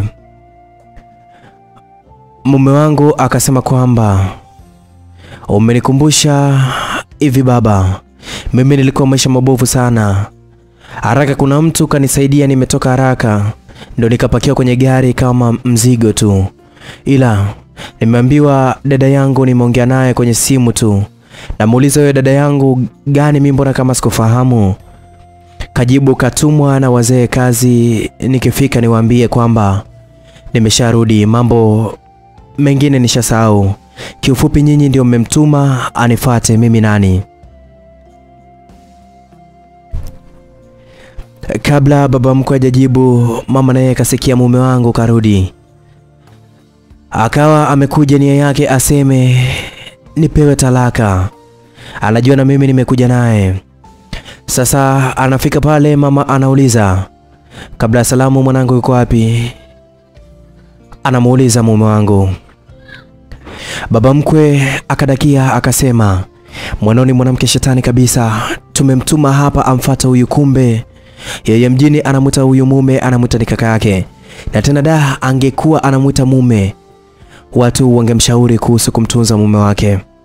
Lakini sababu kageuka, kafanye mwanangu aweteja, kamgeuka, akia Mungu sikubali." Mume wangu akasema, "Oya mzazi, unakosea. Mimi sio teja, mimi mwanao." Sema mke wangu kaleta michongo, sio kama yeye ndio nimeongea naye kwenye simu. Anasema dadangu kazingua kinoma. Sababu unajua baba, ile kei ya mke wangu ni yangu. Si nimeinunua jumla nikaenda kuiuza lejaleja mimi mjini." Mama alishikwa na hasira akamweka kibao mume wangu. Domo lenyewe linaongea maneno machafu alafu linatoka midenda. Sasa mama aliamsha hasira za baba mkwe. Yaani baba mkwe anataka ampige mama. Ananyosha tu. Kuna wazee wakatokea wakamwambia, wewe mzee, uone heshima, huyo ni mwanao. Kwanza tumemsikia maneno yake anaongea. Hata ungekuwa wewe ungekasirika, maana sio kwa majibu mazuri hata kidogo. Aliyoyatamka mwanao hayafai kwenye jamii. Mara mama mkwe akatokea akasema, "Huyu mzazi mwenzangu mkono wake mwepesi sana. Kama mtoto kakosea kuongea ndio ampige kibao. Ndio ampige kibao mwanangu. Hata kama ni teja ni mwanangu. Tikiti bovu lipo shambani kwangu, sitaki unipigie mwanangu. Ukome, tena ukome kwa herufi kubwa." Akatokea mzee mwingine akasema, "Wewe mama, na huyu teja hauna akili kabisa. Tena hauna akili kama mwanao, yani mtoto kakutukana mpaka wewe mwenyewe umeolewa. Kwa hiyo tuseme umemuuzia baba yako kei yako. Umemuuzia baba yako jumla kei yako. Nijibu, umeuza jumla?" Mama mkwe akaondoka ndani. Wazee wakamwambia mama, "Nenda kwako, mwepusha shetani tu. Maana hapa hakuna usalama tena. Alafu kama mwanao kaweza kumrudisha huyu kijijini, na yeye ashinde kurudi, kwa sababu kuwa na imani na moyo, katulie nyumbani kwako mamangu." Mama aliweza kuondoka. Sasa mume wangu akazunguka nyuma ya nyumba, akachukua majembe ya kulimia akaenda kuuza sokoni. Apate pesa ya kuvuta tu, akapata 8,000. Sasa akaulizia unapopatikana unga, akaambiwa ulipo kijiji cha 3. Akaenda huko, kumbe bei ya mjini na kule ni tofauti. Kete 3,000 mjini kete 2,000. Sasa ili apate dozi yake ya 4 ikabidi aongeze 4,000 yenye 8,000. Akaambiwa kaongeze pesa tu. Mume wangu pesa anamwambia mzungu wa unga, si mzungu kama mzungu tu, hapana, bali muuzaji unga anaitwa mzungu, muuza bange anaitwa pusha. Sasa mume wangu anamwambia mzungu wa unga ili aweze kumlawiti nyuma ili apate unga, yani ampe dozi yake, yani ile 8,000 ampe, shimo la nyuma ampe. Jamani, kuna starehe hazipaswi kusogelewa kabisa jamani, na washauri. Mzungu wa unga akamwinamisha na kweli akampelekea moto ya makalio. Sikaitaka mwenyewe, yani kamsukumia kweli yani. Kwa upande wangu dalali alishanichezea mwili ili tu aweze kunifanya sasa. Kiukweli mpaka nilisikia vizuri na utamu tamkolea. Usiku aliondoka. Siku ya pili babu alikuja. Nilimfungulia kitabu ukurasa wa kwanza, nilimpokea kwa mabusu makali. Nampiga kwenye paji la mashavu, babu akawa anacheka cheka tu kama mtoto. Yani na mimi nikasema leo sina utamu mwingi sana. Nitakunyoosha na nitakunyoosha wenge babu wewe. Babu nilimvua nguo zote alafu nilimvulia chupi yangu. Nikamvesha kichwani babu. Akasema sijawahi kufanyiwa aya.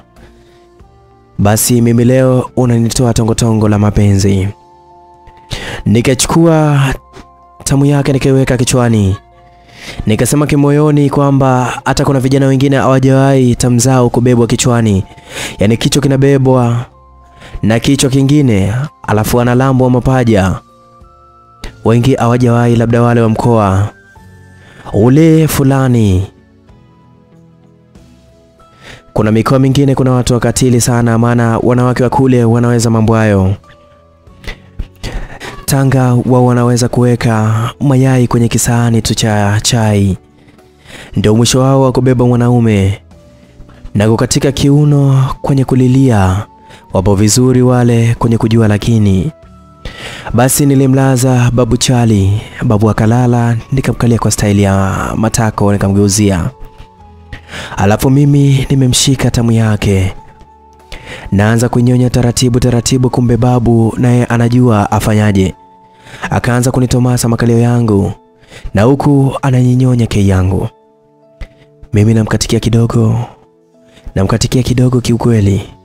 Namuona babu anaanza kutetemeka, yani nikajua tayari kashavurugwa babu. Na penzi kweli limeshamkolea. Yani linaitwa penzi la ukumbini kabla chumbani. Nikajigeuza faster, nikaukalia ubo wake. Sasa ukaingia wote, nikaanza kumnyonya macho. Unajua kumnyonya mwanaume macho, anafumba macho. Alafu unapitisha ulimi kama unamtoa mchanga kwenye macho yake juu. Babu anasema mwenyewe anakupenda sana. Nilimpa vitu adimu akakojoa. Na moyoni nasema umeweseka sana. Na kei yangu tu bado sijakupa nyuma. Si utazimia wewe. Sasa babu akaanza kumdharau mke wake mpaka mke wake anapata pressure. Analazwa, kumbe babu mwanawe ni yule askari aliniambia mimi nikikuona unajiuza utaniona mimi mbaya tena. Alinionyesha sura mbili, alicheka na akanuna. Sasa mwanawe akagundua baba yake kuna mwanamke kampata anamzuzua. Ndio maana anamtesa mama yake. Sasa akawa anafuatilia baba yake nyuma kwa nyuma tu. Alipotoka hospitalini kumwangalia mkewe, babu anafuatwa na mwanawe nyuma. Wala ajui mpaka kafika ninapokuwa nakaa mimi, sababu ana funguo yake. Akafungua akaingia ndani. Mimi nikampokea maaba mazito, namwambia twende ukanawishe. Nimekojua mwenzio sijanawa mkojo wangu. Nimejikata na kisu wakati nakata kitunguu. Basi kudeka tu. Babu akaninawisha kei yangu. Tunasikia kengele, inamaanisha kuna mtu anagonga. Moyoni nikasema dalali anagonga nini au nani?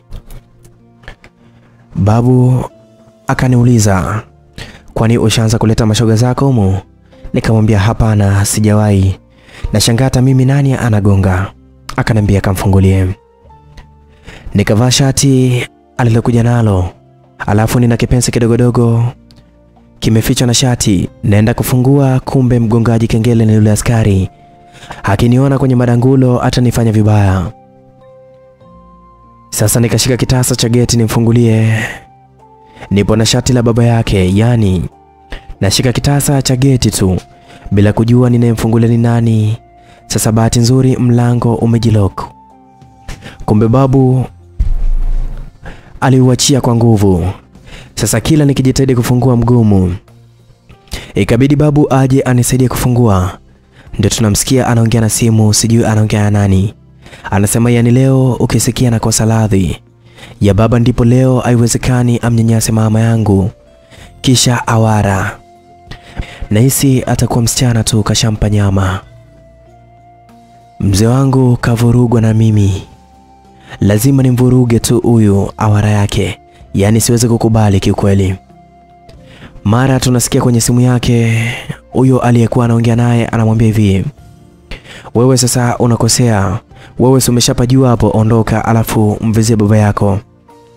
Yupo hospitalini, unanipigia simu tunakuja kumfuata. Huyo tunampa kipigo kimoja hajawahi kupigwa toka azaliwe. Tunahakikisha hapo ni sawa au tumtoboe macho awe kipofu.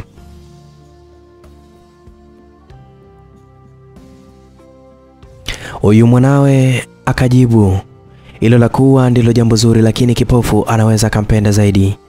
Maana yeye baba hajadata kwa macho, kadata kwa mambo mengine, mambo yao tu ya ujana. Na vijana wenyewe wanaita mchanganyo.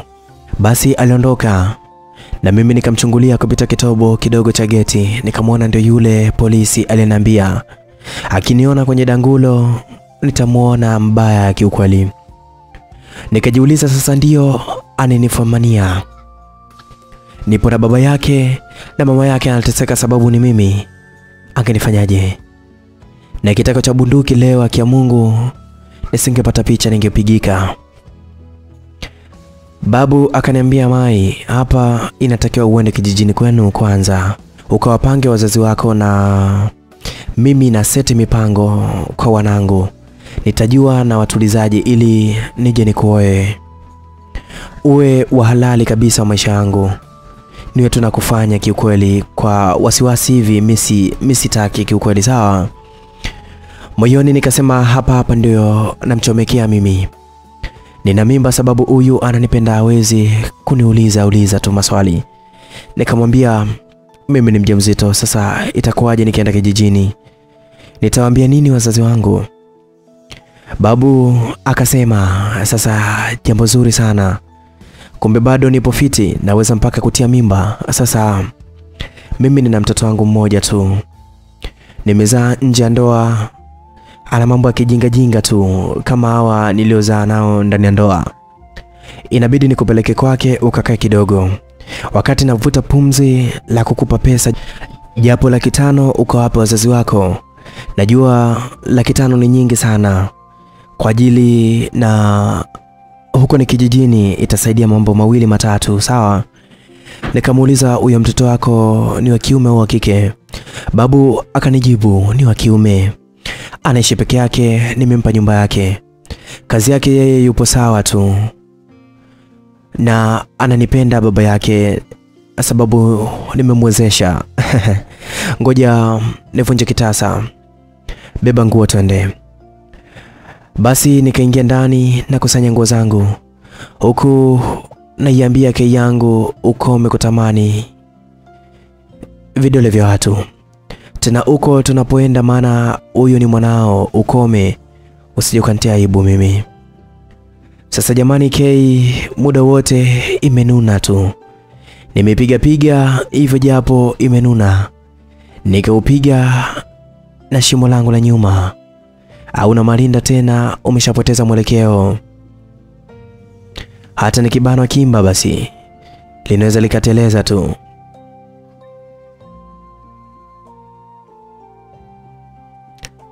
Yani si vizuri kuwa hivi, ila da sijui nisemeje. Nikamaliza kukusanya nguo na babu akamaliza kufunga mlango, akaita uba au basi tukaweza kuondoka.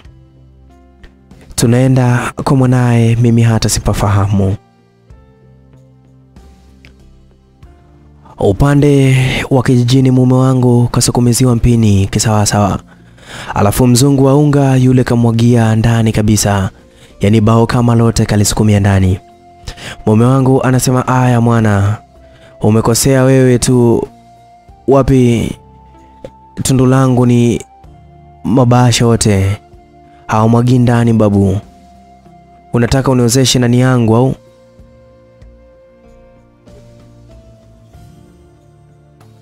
Alafu nini? Hizi shawa sio nzuri, zinawasha mwana. Zitaniletea shida baadaye, umekosea babu. Mzungu wa unga akamwambia usiwe na wasiwasi, kama utawashwa mimi nitakuja kukukuna. Mimi napenda sana kufanya huko. Ila huko mashoga hawapo kikweli. Alafu mateja wa huko wajinga sana. Hawapandishi dozi. Yani wao na kete moja tu, alafu kama unajifunza vile, anajifunza anavuta moja na wewe konki uvute moja. Si ujinga huo? Au unasemaje bali wangu? Mume wangu akasema chana nao makolo hao. Nipekete nipone mimi. Akampa dozi yake, akapiga akawa fresh kwa upande wake. Akabembea sana. Sasa kama anadondoka vile anarudi juu, ndiko kwake burudani mzuri sana tu aduruma.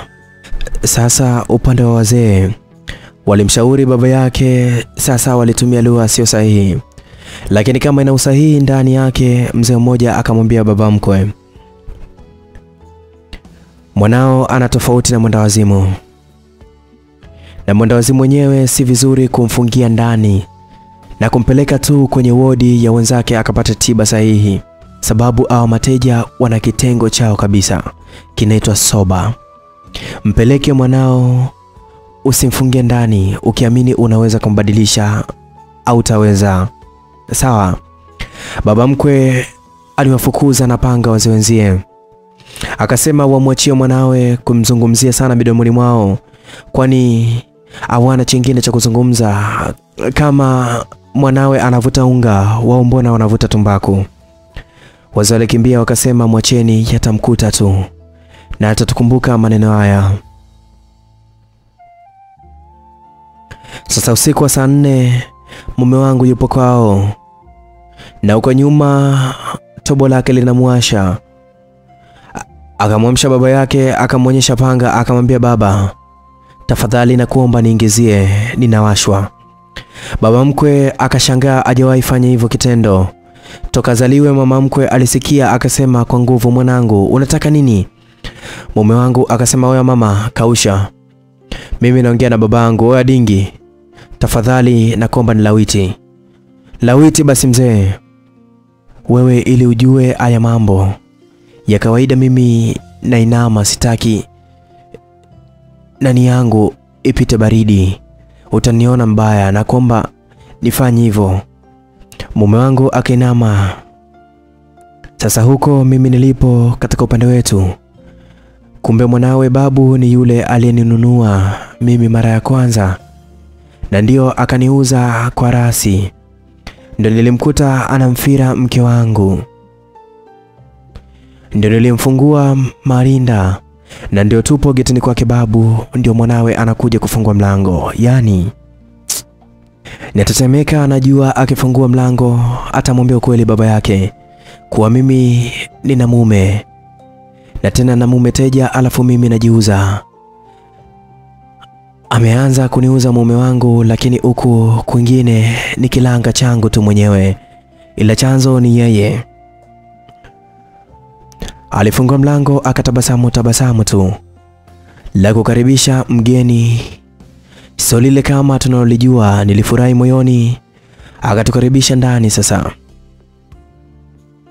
babu akaanza kumtambulisha kuwa mimi ni mama yake, alafu ni mjamzito tena, anataka kunioa kabisa. Kwa hiyo kuna mwanawe wa kike yule askari, yani akamwambia yote aliyokuwa anasema juu ya mimi anataka kuniua. Yule jamaa kauchuna kama hatujuani, akanikaribisha nyumbani ninapoijua mpaka choo, na ndio nyumbani nilipoingiziwa nyuma. Mimi na mume wangu wote tuliingiziwa nyuma. Akaniambia jisikie upo kwa mwanao, na baba yangu atakuoa, kuwa na amani mdogo wangu, aje labda atarisi roho yangu, maana ndugu zangu wale wana roho mbaya sana.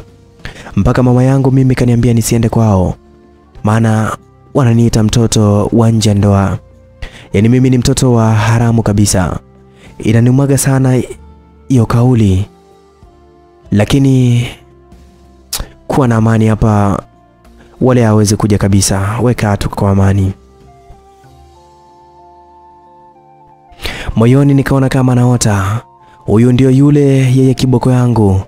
Maana anajua mahaba kuliko wote walionifanya. Ndio ananikaribisha kama mama yake. Nikamwitikia nikamwambia asante mwanangu. Babu akasikia raha kusikia nimemuita mwanae mwanangu. Akanambia huyu ni mtoto wangu, nampenda sana na ana heshima. Sasa acha nikuache naye, mimi niende hospitali kumwangalia afya ya mke mwenzio, sawa? Nikamwambia sawa, mpe pole mke mwenzangu. Babu akacheka sana, akasema pole ya uongo tu. Hiyo na mimi na kujibu uongo sawa, imefika. Akaondoka babu. Tukabaki wawili mimi na yule jamaa. Sasa akaanza kuniambia, sasa hivi ninachowaza mimi ni kweli baba yangu ananunua na yeye machangu doa ama imekuwaje? Niambie ukweli. Nikamwambia ukweli wenye uongo ndani yake. Nikamwambia mimi nimeachana na mume wangu sababu nilimuona atanifanya niwe changu doa. Nikaenda kukaa kwa kaka mwenyewe kumbe teja, alafu mwizi, na alipokamatwa ndio chanzo cha mimi kujua na baba yako. Kanisaidia kumtoa kaka yangu ndani na kumrudisha kijijini. Mimi niliapa sitouza mwili wangu tena wala kuuzwa tena. Ndio baba yako ukatangaza nia kwangu mimi ya kunioa. Na kwa sasa nina mimba yake. Akanambia sasa hiyo mimba ni ya baba ama umemchomekea tu? Nikamwambia ni ya baba yako kabisa. Siwezi mchomekea mimba mtu mzima kama yule. Anajua nisivyovijua. Akaniuliza, baba ushampa nyuma naye kafanya? Nikamjibu hapana, hayo mambo nishaacha. Mimi sifanyi tena nyuma. Akanambia mbona mimi nyingi? Kwa hiyo mimi nikitaka nyuma unanipa au unipi? Nikaona swali zito sana. Nikamwambia hapana, wewe si mwanangu, nitakupaje sasa? Akanambia sikia nikwambie, mimi ni mwanao. Akiwa baba hayupo, mimi ni bwana wako. Tena Wangu nikufanye sasa hivi. Nani nikufanye kabisa nyuma. Nilijiuliza nimpe ama nifanyeje. Na kule upande wa mume wangu kashainama anamwambia baba yake, ole wako tundu langu lisiingie na kitu chochote, ingie upepo tu na kupiga na panga mzee wangu. Baba mkwe akatetemeka, ajawahi kulawiti. Leo ndio anafanya sasa mtu nyuma. Mwanae anawaza maneno ya wazee wenzie teja. Sawa na mwenda wazimu tu. Si vizuri kukaa naye ndani, atakuwa aende soba. Sasa anayakubali mwenyewe kuwa mwanae mwenda wazimu. Sasa anafanyaje ndio swali analojiuliza. Mama mkwe akashuhudia mwanawe kabongoa. Sasa anaona maajabu ya dunia, akasema wewe mwanangu, kumbuka wewe ni mwanaume vile vile. Unaye mke, sasa nini kimekukuta mwanangu unataka ufanye hivyo? Mume wangu akamkataa mama yake. Akamfungia ndani, akamwambia usiniletee michongo ya wivu. Mimi wewe kwani ushawahi kumpa dingi nyuma? Unataka mimi mwasho wangu nimpe nani? Nampa baba yangu, yeye anifanye tu. Anaweza kufa bila kulawiti huyu. Wakati mwanawe nipo nafanywa hivyo. Na ukiangalia wajinga tu. Tulia bi mkubwa nikunwe kwanza. Mama mkwe akakumbuka nilisema mume wangu anafanya nyuma. Yeye alipaniki sasa, anasikia kwa masikio yake kuwa mwanawe anafanya nyuma. Na tena na wajinga tu. Anataka ampe baba yake sasa. Baba mkwe akafungiwa ndani analia. Anachungulia dirishani, anamwona mume wake. Yaani baba mkwe kashavuliwa msuli na mwanawe baba mkwe kafumba macho. mume wangu kauinamia uume wa baba yake. Umelala akaushika akausogeza katika tundu lake. Ni kweli uume ni kichwa kisicho na akili sana. Ikaanza kusimama, yani inapanda mlima. Mama mkwe anashangaa amini anachokiona, akashangaa mwanawe anaukatikia kiuno. Mama mkwe kupiga kelele anataka. Anaona akipiga kelele watakuja majirani, alafu ataumbuka. Ataumbuka yeye pamoja na mumewe, maana aliambiwa asikae na mwenda wazimu ndani.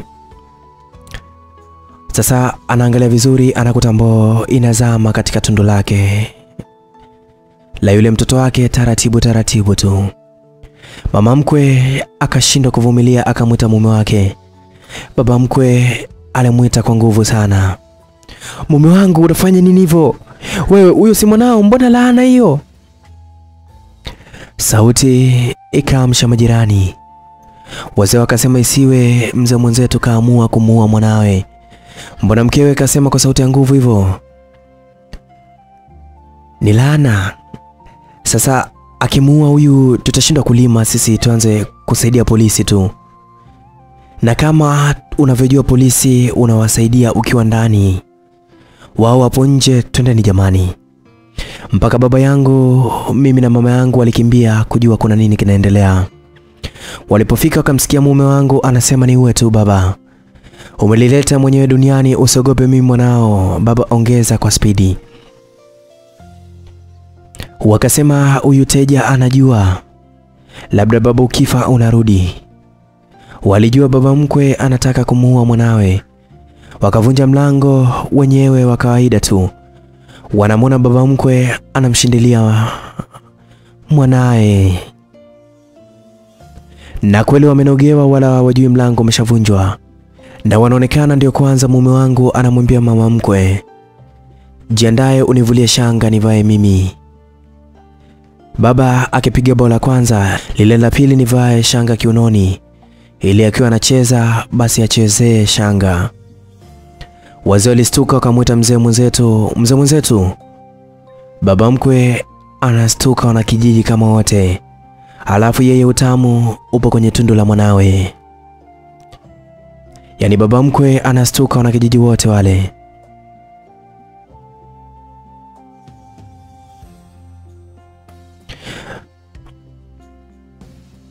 Na alipostuka sana akaichomwa tamu yake kwa nguvu.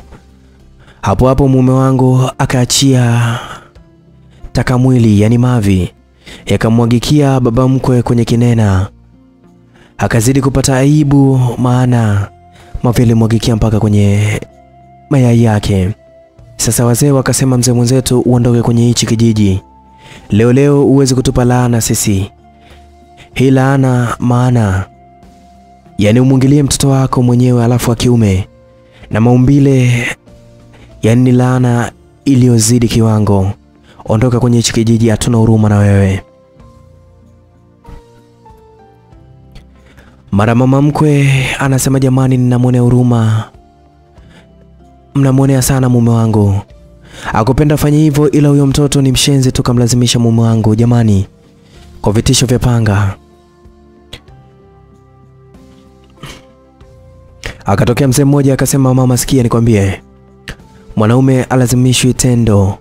Ukiona umefanya umekusudia, maana uume pasipo hisia hauwezi kusimama. Sasa huyu mumeo asingesimamisha, asingeweza kumfanya hivi, na asingeweza kuzini na mwanae. Tungemkuta anamtia dole sawa, sababu dole alidindi, sio uume ule. Nasema mumeo kakusudia na uno anamkatikia. Sasa tunasema hivi, huyu mzee mwenzetu waende na mwanawe usiku huu wanapajua wao. Sisi hatuwataki tena katika kijiji hichi, sawa? Kweli waliwafukuza, waliondoka baba mkwe na mume wangu kwa aibu. Na tena ilikuwa aibu kubwa sana kijijini, hawajui wanaenda wapi, watajua wenyewe. Sasa mama yangu alirudi na baba yangu wakitafakari juu ya hatima yangu mimi. Maana anasema sasa huyu na mwanawe wameshaondoka kijijini. Hapo muda ule tumesahau kumwambia amwandikie talaka mtoto wetu, maana huyu mwanaume kwenye kijiji hichi atorudi na mwanetu. Bado msichana inabidi angeandika talaka, ingekuwa vizuri zaidi. Mwanetu hata akitokea mchumba mwingine anaolewa. Baba alimjibu mama, usiwe na wasiwasi, huyu mwanaume wake kashajiingiza kwenye matatizo. Yale ya kufanyiwa michezo michafu ya ajabu, ana muda mrefu atarudisha namba. Nakwambia lazima afe, mgongo utajaa maji tule. Mama akasema, sasa nalo tatizo lingine lile. Akifa mwanangu lazima akae eda sasa. Auoni shida jua shida hiyo? Tumekosea pale, tungemwambia andike talaka. Angeandika tu talaka, mchezo ungeisha. Basi ikawa hawajapata jibu, wakarudi nyumbani wakalala. Upande wangu mimi jamaa anataka kunifanya na aweze kunibinua ili anifanye nyuma. Sawa, yeye ndo kanifungua malinda yangu, lakini ndo nishakuwa mimi mama yake. Wakati nawaza nimpe jibu gani, jamaa akanivaa mwilini, sababu bingo wa seksi na ndio ananiwezaga. Maana ananifikishaga, alijua anitomase wapi nilegee. Kweli nikalegea, kuna sehemu alinigusa. Ni siri yangu tu. Sehemu hiyo ukigusa mwanamke yoyote lazima ufanye tu. Basi alinilegeza mwenyewe, nikavua nguo yangu ya ndani ya nichupi. Nikabaki uchi, basi akaanza kuninyonya yangu. Maana kawaida yake kiufundi mimi nimelala chali. Nimetanua miguu yangu, ananinyonya tu. Anapeleka ulimi mpaka nyuma, yani ananilamba mkei wangu. Mimi nimetanua miguu. Akachukua ulimi akawa ananisugua nje ya mkei yangu nyuma. Alafu kudole gumba anasugua kwenye kisimi changu. Sasa akawa anajichetua na kunichetua. Ndio maana nampenda, anajua kuchezea uchi wangu, yani kiufundi zaidi.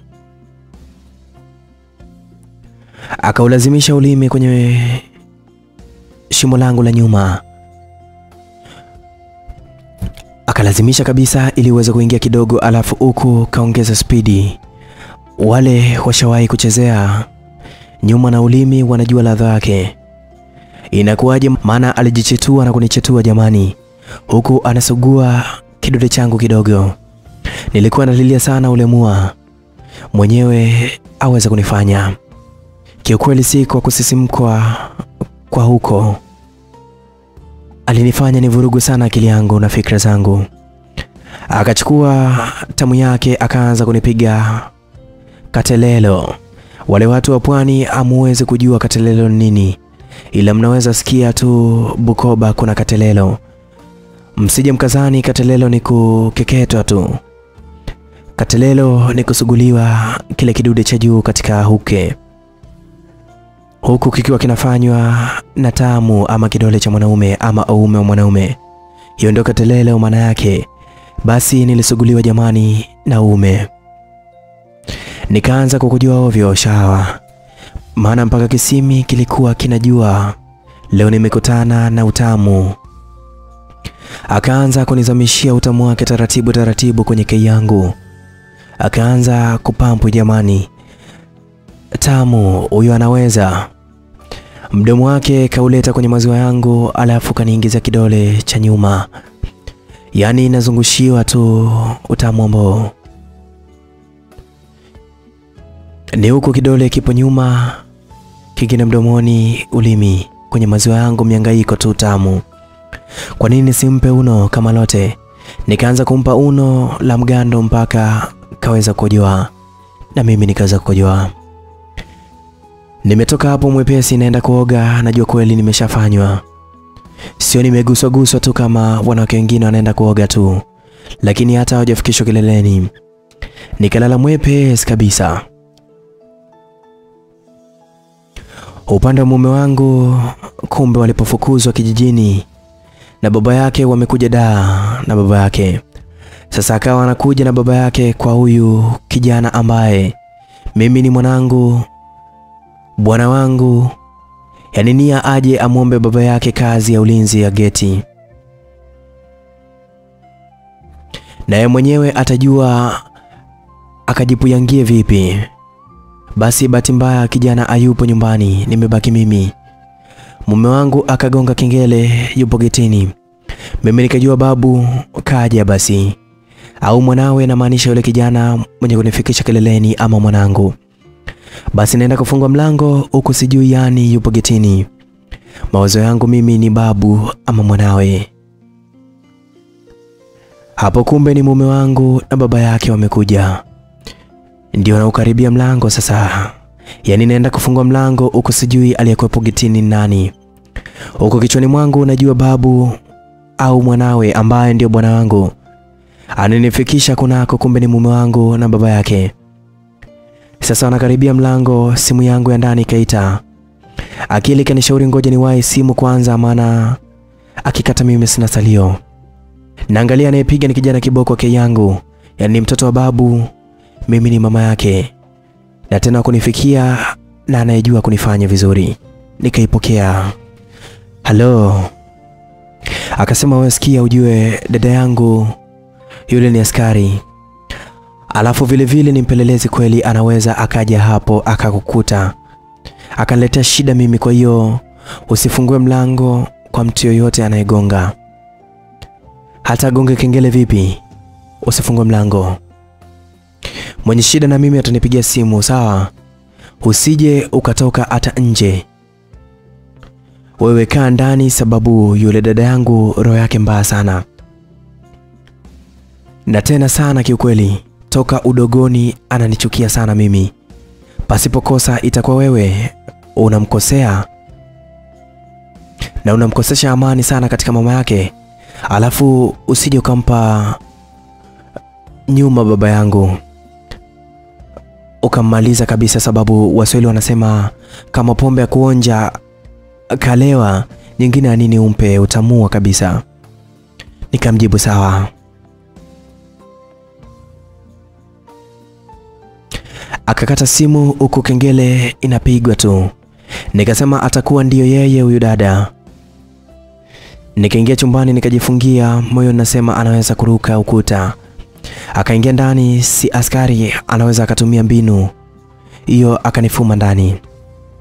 Basi chumbani nikatulia mpaka kukawa kimya kabisa. Mimba yangu inanitia njaa. Nimevumilia njaa mpaka saa 8. Ndio nilipoona kimya nikafanya mpango wa kula. Baba yake mume wangu akafikiria bora arudi kijijini tu akaombe samani, maana mjini pagumu hapawezi. Huyo mwanawe kashakuwa kama kichaa, popote analala kwenye mtaro ama kando kando barabara.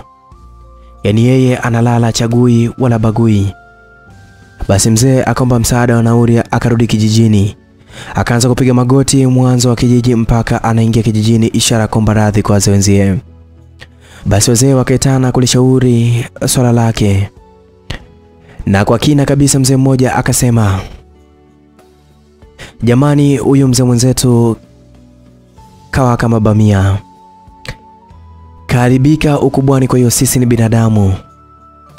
Tulichukua hatua ya kumfukuza kwenye kijiji sababu mwamko wa hasira tu, na hasira ni rafiki mkubwa wa shetani. Niwaambie ukweli, kitendo alichokifanya huyu mzee ni cha aibu, sababu kaonekana. Lakini kitendo hichi kasoro ni baba na mtoto kiukweli. Hiyo ndio kasoro, lakini watu huwafanyia wake zao, watu huwafanyia wanaume wenzao. Unajua kitendo hiki anayefanyiwa anagundulika haraka sana kuliko yule anayemfanyia mwenzie. Mfano, mwanamke atagundulika akienda kujifungua, atawekewa kanga kinyume na maumbile ili kusaidia kupata kunusuru maisha yake. Lakini umeshagundulika, na ndio maana wenye kujua tabia yao ndio hii. Wao uzazi wao utumia gharama sana, na gharama kubwa kabisa, kwa sababu uwezo wa wanaume zao wanajifungua chumba cha peke yake, na tena anaweza akakaa na mumewe ndani wakati anajifungua mtoto. yote ni nguvu ya pesa. Sasa wewe kapuku, ushuzi tu kunuka unatoa kinyume cha maumbile kwa ajili ya kulinda ndoa yako. Eti unamfurahisha mumeo da, alafu unakwenda pata aibu peke yako. Uone ujinga. Kitendo hicho kimelaaniwa hata na Mwenyezi Mungu pamoja na hata shetani. Anasema mimi sikumwambia afanye vile. Kwa wanaume mashoga, kila shoga anemuona hajazaliwa shoga. Nawaambia ukweli, ushoga una sababu zake, ila wengi wao ni ndugu zao usababisha wanaume wenzao kwa mashoga. Na wasi wazazi wajue uzalishaji mkubwa wa mashoga wapya ni mwezi wa 12. Ndio wanaibuka sana mashoga wapya. Najua wengi mnajiuliza kwa nini mwezi wa 12. Nasema hivyo kwa sababu ndio mwezi shule nyingi sana hufungwa. Watoto wanakwenda sehemu mbalimbali kupumzika ama likizo. Sasa chunga kumpeleka mtoto wako kwa ndugu usiyemjua. Na hata usipojua tabia zake, chunga sana kumpeleka mgeni wako. Chunga mgeni wa kiume mkubwa kulala na mwanao. Hicho ndo chanzo cha ushoga pia kinaanzia hapo. Mtoto usiku anapalazwa na ume kidogo kidogo. Ukiangalia mwanao ajabalee, ajui ladha ya mwanamke.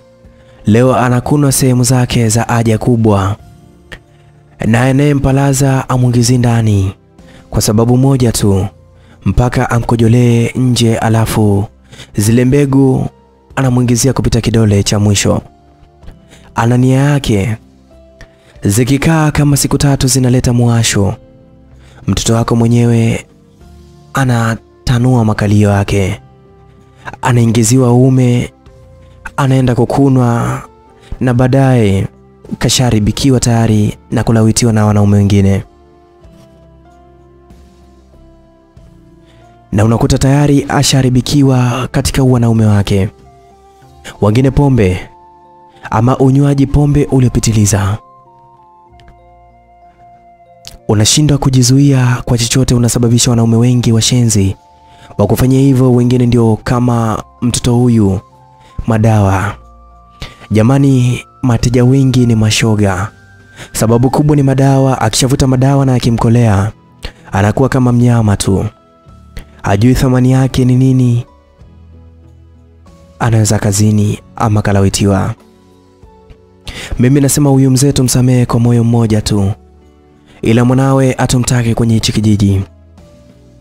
Akatokea mzee mmoja akasema, jamani, huyu mzee tumsamehe sawa, lakini swala la kusema mwanawe atumtake kwenye hichi kijiji, tunadanganyana. Mwanawe huyu kaoa kwa mzee huyu hapa, anamonyesha baba na baba kayuchuna tu pamoja na mama. Akaendelea mzee kusema, sasa hawa ni wakwe zake, lazima atakuja kwa wakwe zake.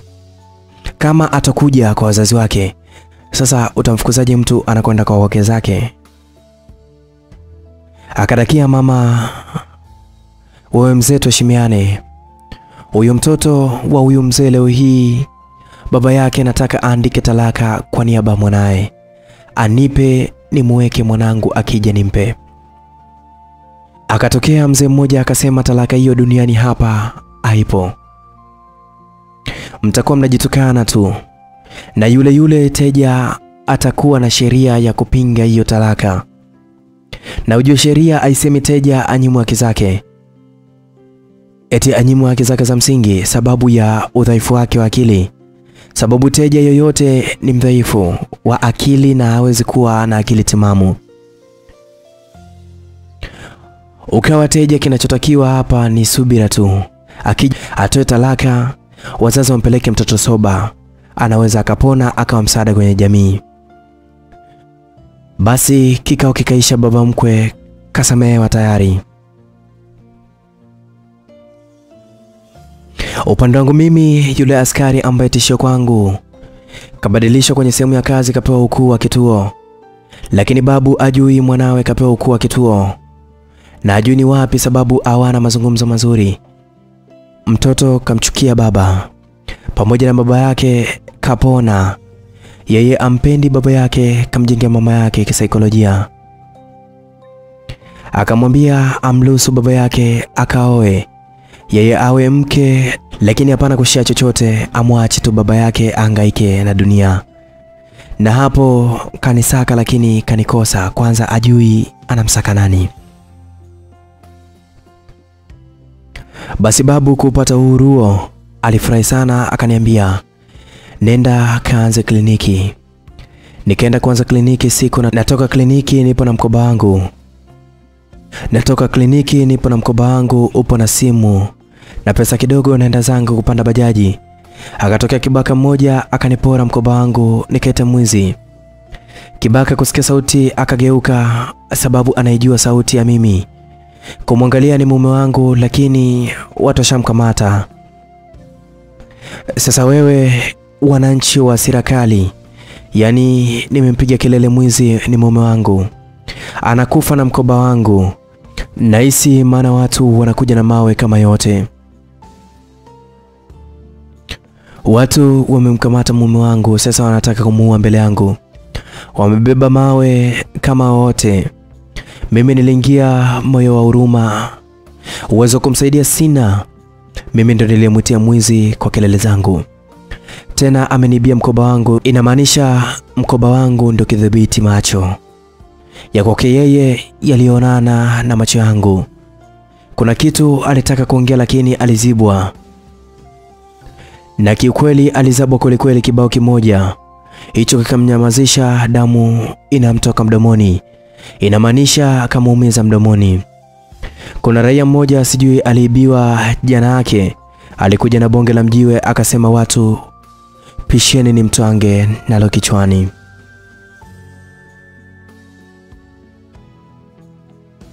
Watu wote walipisha jamani. Nilifumba macho nikajua ndio mume wangu anapasuliwa kichwa. Sasa jamani, kama siku zako bado huwezi kufa, nimeamini. Gari lilipotokea likafeli breki. Dereva akapiga honi tu ishara pisheni mbele. Ndio lilikuwa nusura mume wangu. Kila mmoja alitawanyika kuokoa uhai wake. Nipo mume wangu na yeye akapata nafasi ya kukimbia. Na tena asijulikane ametoweka vipi, lakini mkoba aliuacha pale. Na uzuri wake haujakanyagwa, bahati nzuri nikapewa mwenyewe. Nikarudi na mkoba wangu, moyoni nikasema huyu mume wangu maisha yake mafupi, si kwa wizi ule. Atajua mwenyewe. Ndio swala la mwisho nililofikiria, maana mimi mwenyewe nina majanga yangu. Huku nina mimba jamani, kimwambia asinifanye nyuma aelewi, anasema kazoea nyuma tu. Na nisipompa atamwambia baba yake ukweli wote, na mimi nampa ili tu asiseme siri yangu kuwa nina mume na mimi nilikuwa najiuza.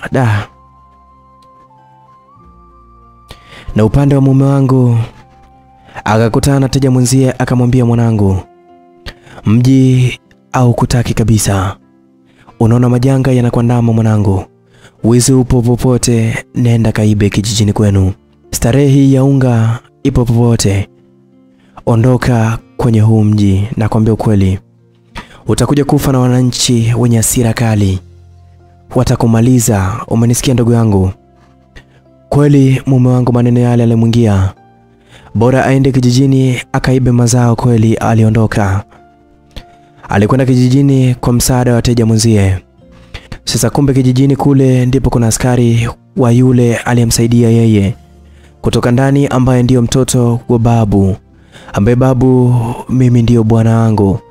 Kwa sasa ndio mkuu wa kituo kile. Amewaita mateja wote kuongea nao juu ya madawa. Si kitu kizuri kupitia yeye. Kijana alijitafakari alafu akakubali kwenda soba.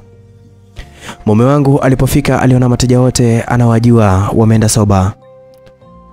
Akaamua na yeye aende aungane nao kwenda soba. Alikutana na yule dada askari akamkumbuka. Walikumbukana, basi akamwambia yeye ni mkuu ambaye anafuata jamii kuongea nao ili kupunguza uhalifu. Ila kama mtu akikataa kufuata njia salama, atajuta kumfahamu, maana ana roho sio nzuri kiukweli. Mume wangu alikubali kumfuata anachotaka, akawa ndio usalama wake. Upande wangu, huyu kijana wa mtoto wa babu akaacha kunifanya nyuma. Akanambia tundu langu watu wengi wametanua, hauna ladha hata kidogo, na sasa hivi anamleta mwanamke mwingine kwenye ile nyumba. Nimwambie baba yake mimi akanipangie, ataki tena mimi nikae pale. Nilipomwambia babu ambaye ndio bwanangu, nilimsingizia mimba, akaniambia mai, kweli mwanangu kanistiri sehemu kubwa sana, na anayo haki ya kusema wewe nikakupangie. Sasa naomba umwambie anivumilie, ujifungue tu, mimi nakuondoa hapa na kupangia. Mwambie hivyo sawa? Kweli mimi nilimwambia yule kijana wake, akaniambia poa, ila isije ikawa longolongo tena baadaye. Mimi nikasema kimoyoni, nishakuwa sina tena thamani.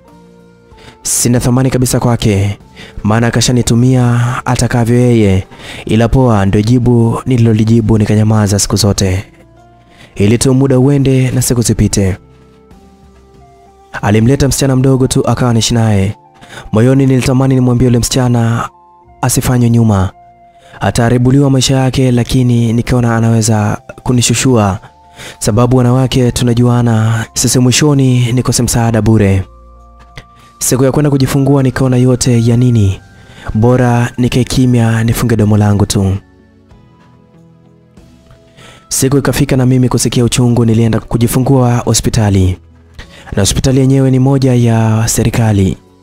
Manesi walitumia utu kunijaza nguo nyuma ili tu nisukume mtoto. Jamani, manesi walinisaidia sana, yani nawapa shukrani. Ila sasa wakasema akija mume wangu watamuumbua hadharani, na mimi sijawahi kumpa babu hata siku moja nyuma yangu. Yani hapo ndipo nikavurugwa kabisa. Natamani niwaambie manesi wasiseme, nguvu sina. Jamani, mtoto kazaliwa kafanana na Masai yule aliyenifanyia mchezo mchafu. Sasa sababu maskini Mungu wangu ajui kitu, kaja na rafiki yake kuniangalia. Alipotaja jina langu tu, manesi walimtoa nje katikati ya wanaume na wanawake waliokuja kutazama wazazi wengine. Jamani, walimchamba si mchezo. Wakamuita muuaji mkubwa na mfanyaji nyuma sana mkubwa. Babu akupata muda wa kujitetea. Alichokisema yeye, mwambieni huyo mwanamke ampe mtoto aliyekuwa anampa nyuma. Mimi naondoka, nasema dunia imenifunza. Nilichokipanda ndicho nilichokuwa nimekivuna. Babu anaondoka kwa hasira akiwa pamoja na rafiki yake. Rafiki yake akamwambia mzee mwenzangu, hayo ndio mambo ya kijinga, yani kumdharau mkeo kwa wanawake usiowajua. Tabia zao ni mitiani. Ona sasa umeshashushwa heshima yako, na tena ni mbele ya jamii yote. Yule mwanamke ni malaya sana. Ukiona mwanamke anakukubali kuharibiwa, kajitoa mwanga kwenye maisha yake. Samani kama nitakukera, naomba nikwambie kitu, achana naye kabisa. Babu akasema tena, na namba yake nafuta kabisa. Ngoja nimwandikie SMS kali sana. Najua simu wanayo manesi, wakimpa ataiona. Nampigia na mwanangu amsaidie mshenzi mkubwa yule, naenda kumuomba msamaha mke wangu. Anisamee, mimi ni mjinga. Basi wakati nimeruhusiwa na SMS inaingia, jamani. Sijui nitafanyaje, nadaiwa hospitali. Baada nipokea SMS ya kiasi, napokea SMS ya kukataliwa. Jamani, yani baada ya kupokea SMS ya umepokea shilingi 100,000, salio lako kuu ni shilingi 101,000. Napokea SMS ya asante sana kwa unyama ulionifanyia. Mpuzi wewe. Yani kumbe ni malaya mbwa wewe, tena ufai kwenye jamii. Sijawahi kumtukana mwanamke yoyote duniani, naanza kwako wewe. Mamae kabisa. Sijui mbele niongezee neno gani liweze likuuzi. Nasema hivi, usinitafute mimi tena. Na ukome, nasisitiza unikome tena mshenzi wewe. Umesababisha maisha yangu mimi ni mdharau mpaka mke wangu, mpaka mtoto wangu. Nasema sikutaki, sikutaki, sikutaki.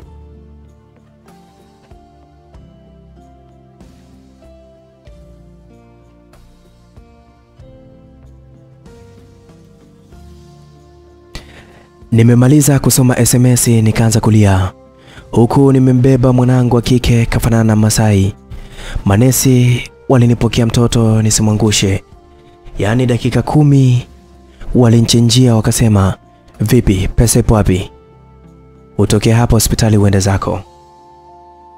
Nilipoambia ukweli kuhusu sina pesa, na wao ndio wamesababisha, kwa sababu umemtukana babu ambaye alinipeleka pale vizuri, lakini wao ndio wamevuruga, wakanijibu kwa ukali.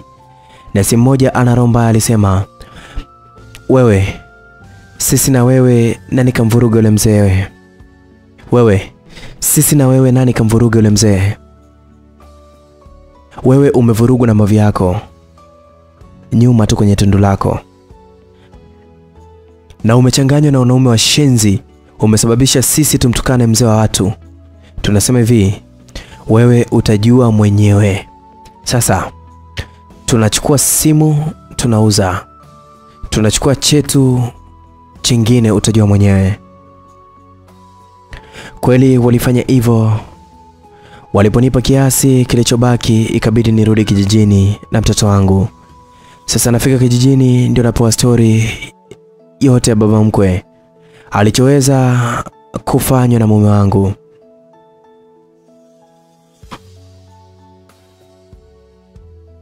Na mimi nikamwambia mama maisha yangu yote. Mama alilia sana. Sasa mume wangu alipona masuala ya uteja, ila amebadilika sana na ameharibika sana mgongo, sehemu ya haja kubwa ikawa ina matatizo sana, na ili apone inatakiwa pesa nyingi sana. Wazazi wake waliuza shamba sehemu kubwa kumtibia mume wangu. Alipona akawa anavaa pampers kama mtoto. Yule askari alifungua kama taasisi ya kuweza kuwapa somo vijana wasingie kwenye madawa ya kulevya, sio mazuri. Haikuchukua muda baba mkwe alifariki kutokana na swala la aibu alifanya. Alishindwa kuizoea kabisa alio. Kila mtu analiongea hilo swala, yani wanalizungumzia sana. Baada ya mume wangu kupona, basi mume wangu alikuja kuniomba msamaha, lakini alinikuta na mimi naumwa mgongo kama yeye mwanzo, kabla hajapata tiba tu. Na mimi wazazi wangu waliuza shamba nikatibiwa nikapona, lakini na mimi nikawa navaa pampers kama mtoto. Kupitia matatizo yalionikuta, chanzo ni mume wangu kuniuza, na mimi nikapotea mazima.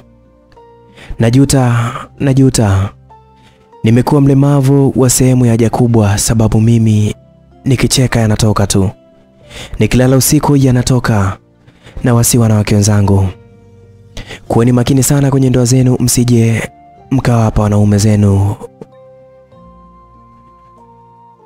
sehemu zile zisizotarajiwa ama sehemu za nyuma. Msipende kulawiti ukazani ndio sehemu ya starehe, bali ni mateso utayapata wewe tu. Na mume wangu akawa balozi wa kuzunguka kila kona na kuzungumzia madhara ya uteja. Jamani, msiingie kwenye madawa ya kulevya, si mazuri. Yalisababisha nimuuze mpaka mke wangu. Hiyo ndio kauli yake kuu, na mambo mengine anayaficha, sababu marehemu asemu vibaya, maana aliweza kuingiliwa na baba yake mzazi. Neno moja tu, msihusike sana na madawa ya kulevya na utoaji wa matundu yenu huko nyuma. Si jambo zuri kwa afya yako na hata matokeo yake katika jamii. Namalizia tu na kusema asante kwa kuwa pamoja na mimi kwenye simulizi mwanzo mwisho ya mume wangu anauza Yangu. Ni simulizi ambayo inafundisha sana na kuelimisha. Imeandikwa na mtu mmoja maarufu sana na mtunzi mwema sana, ni bora ni hodari, anajulikana kama Jogopori, na imeletwa na kusimuliwa nami Elnai the Fantastic. Msikilizaji, Usichoke kufundisha jamii kwa sababu kuna leo na kesho. Ushahidi wa kusikiliza simulizi hii, kuna ushahidi hata kwenda kusemea katika jamii nyingine, na ukaweza kuweka sawa wengine ukawa umewabadilisha kabisa. Utakuwa umetendea haki, kwa sababu hata vitabu vyetu vya dini na hata Mwenyezi Mungu hapendi kile kitendo. Tupeana ushauri, penda kumsii mtu, lakini tusichoke kuombeana kwa magumu tunayopitia. Asanteni sana na wapenda. Mume wangu anauza Yangu.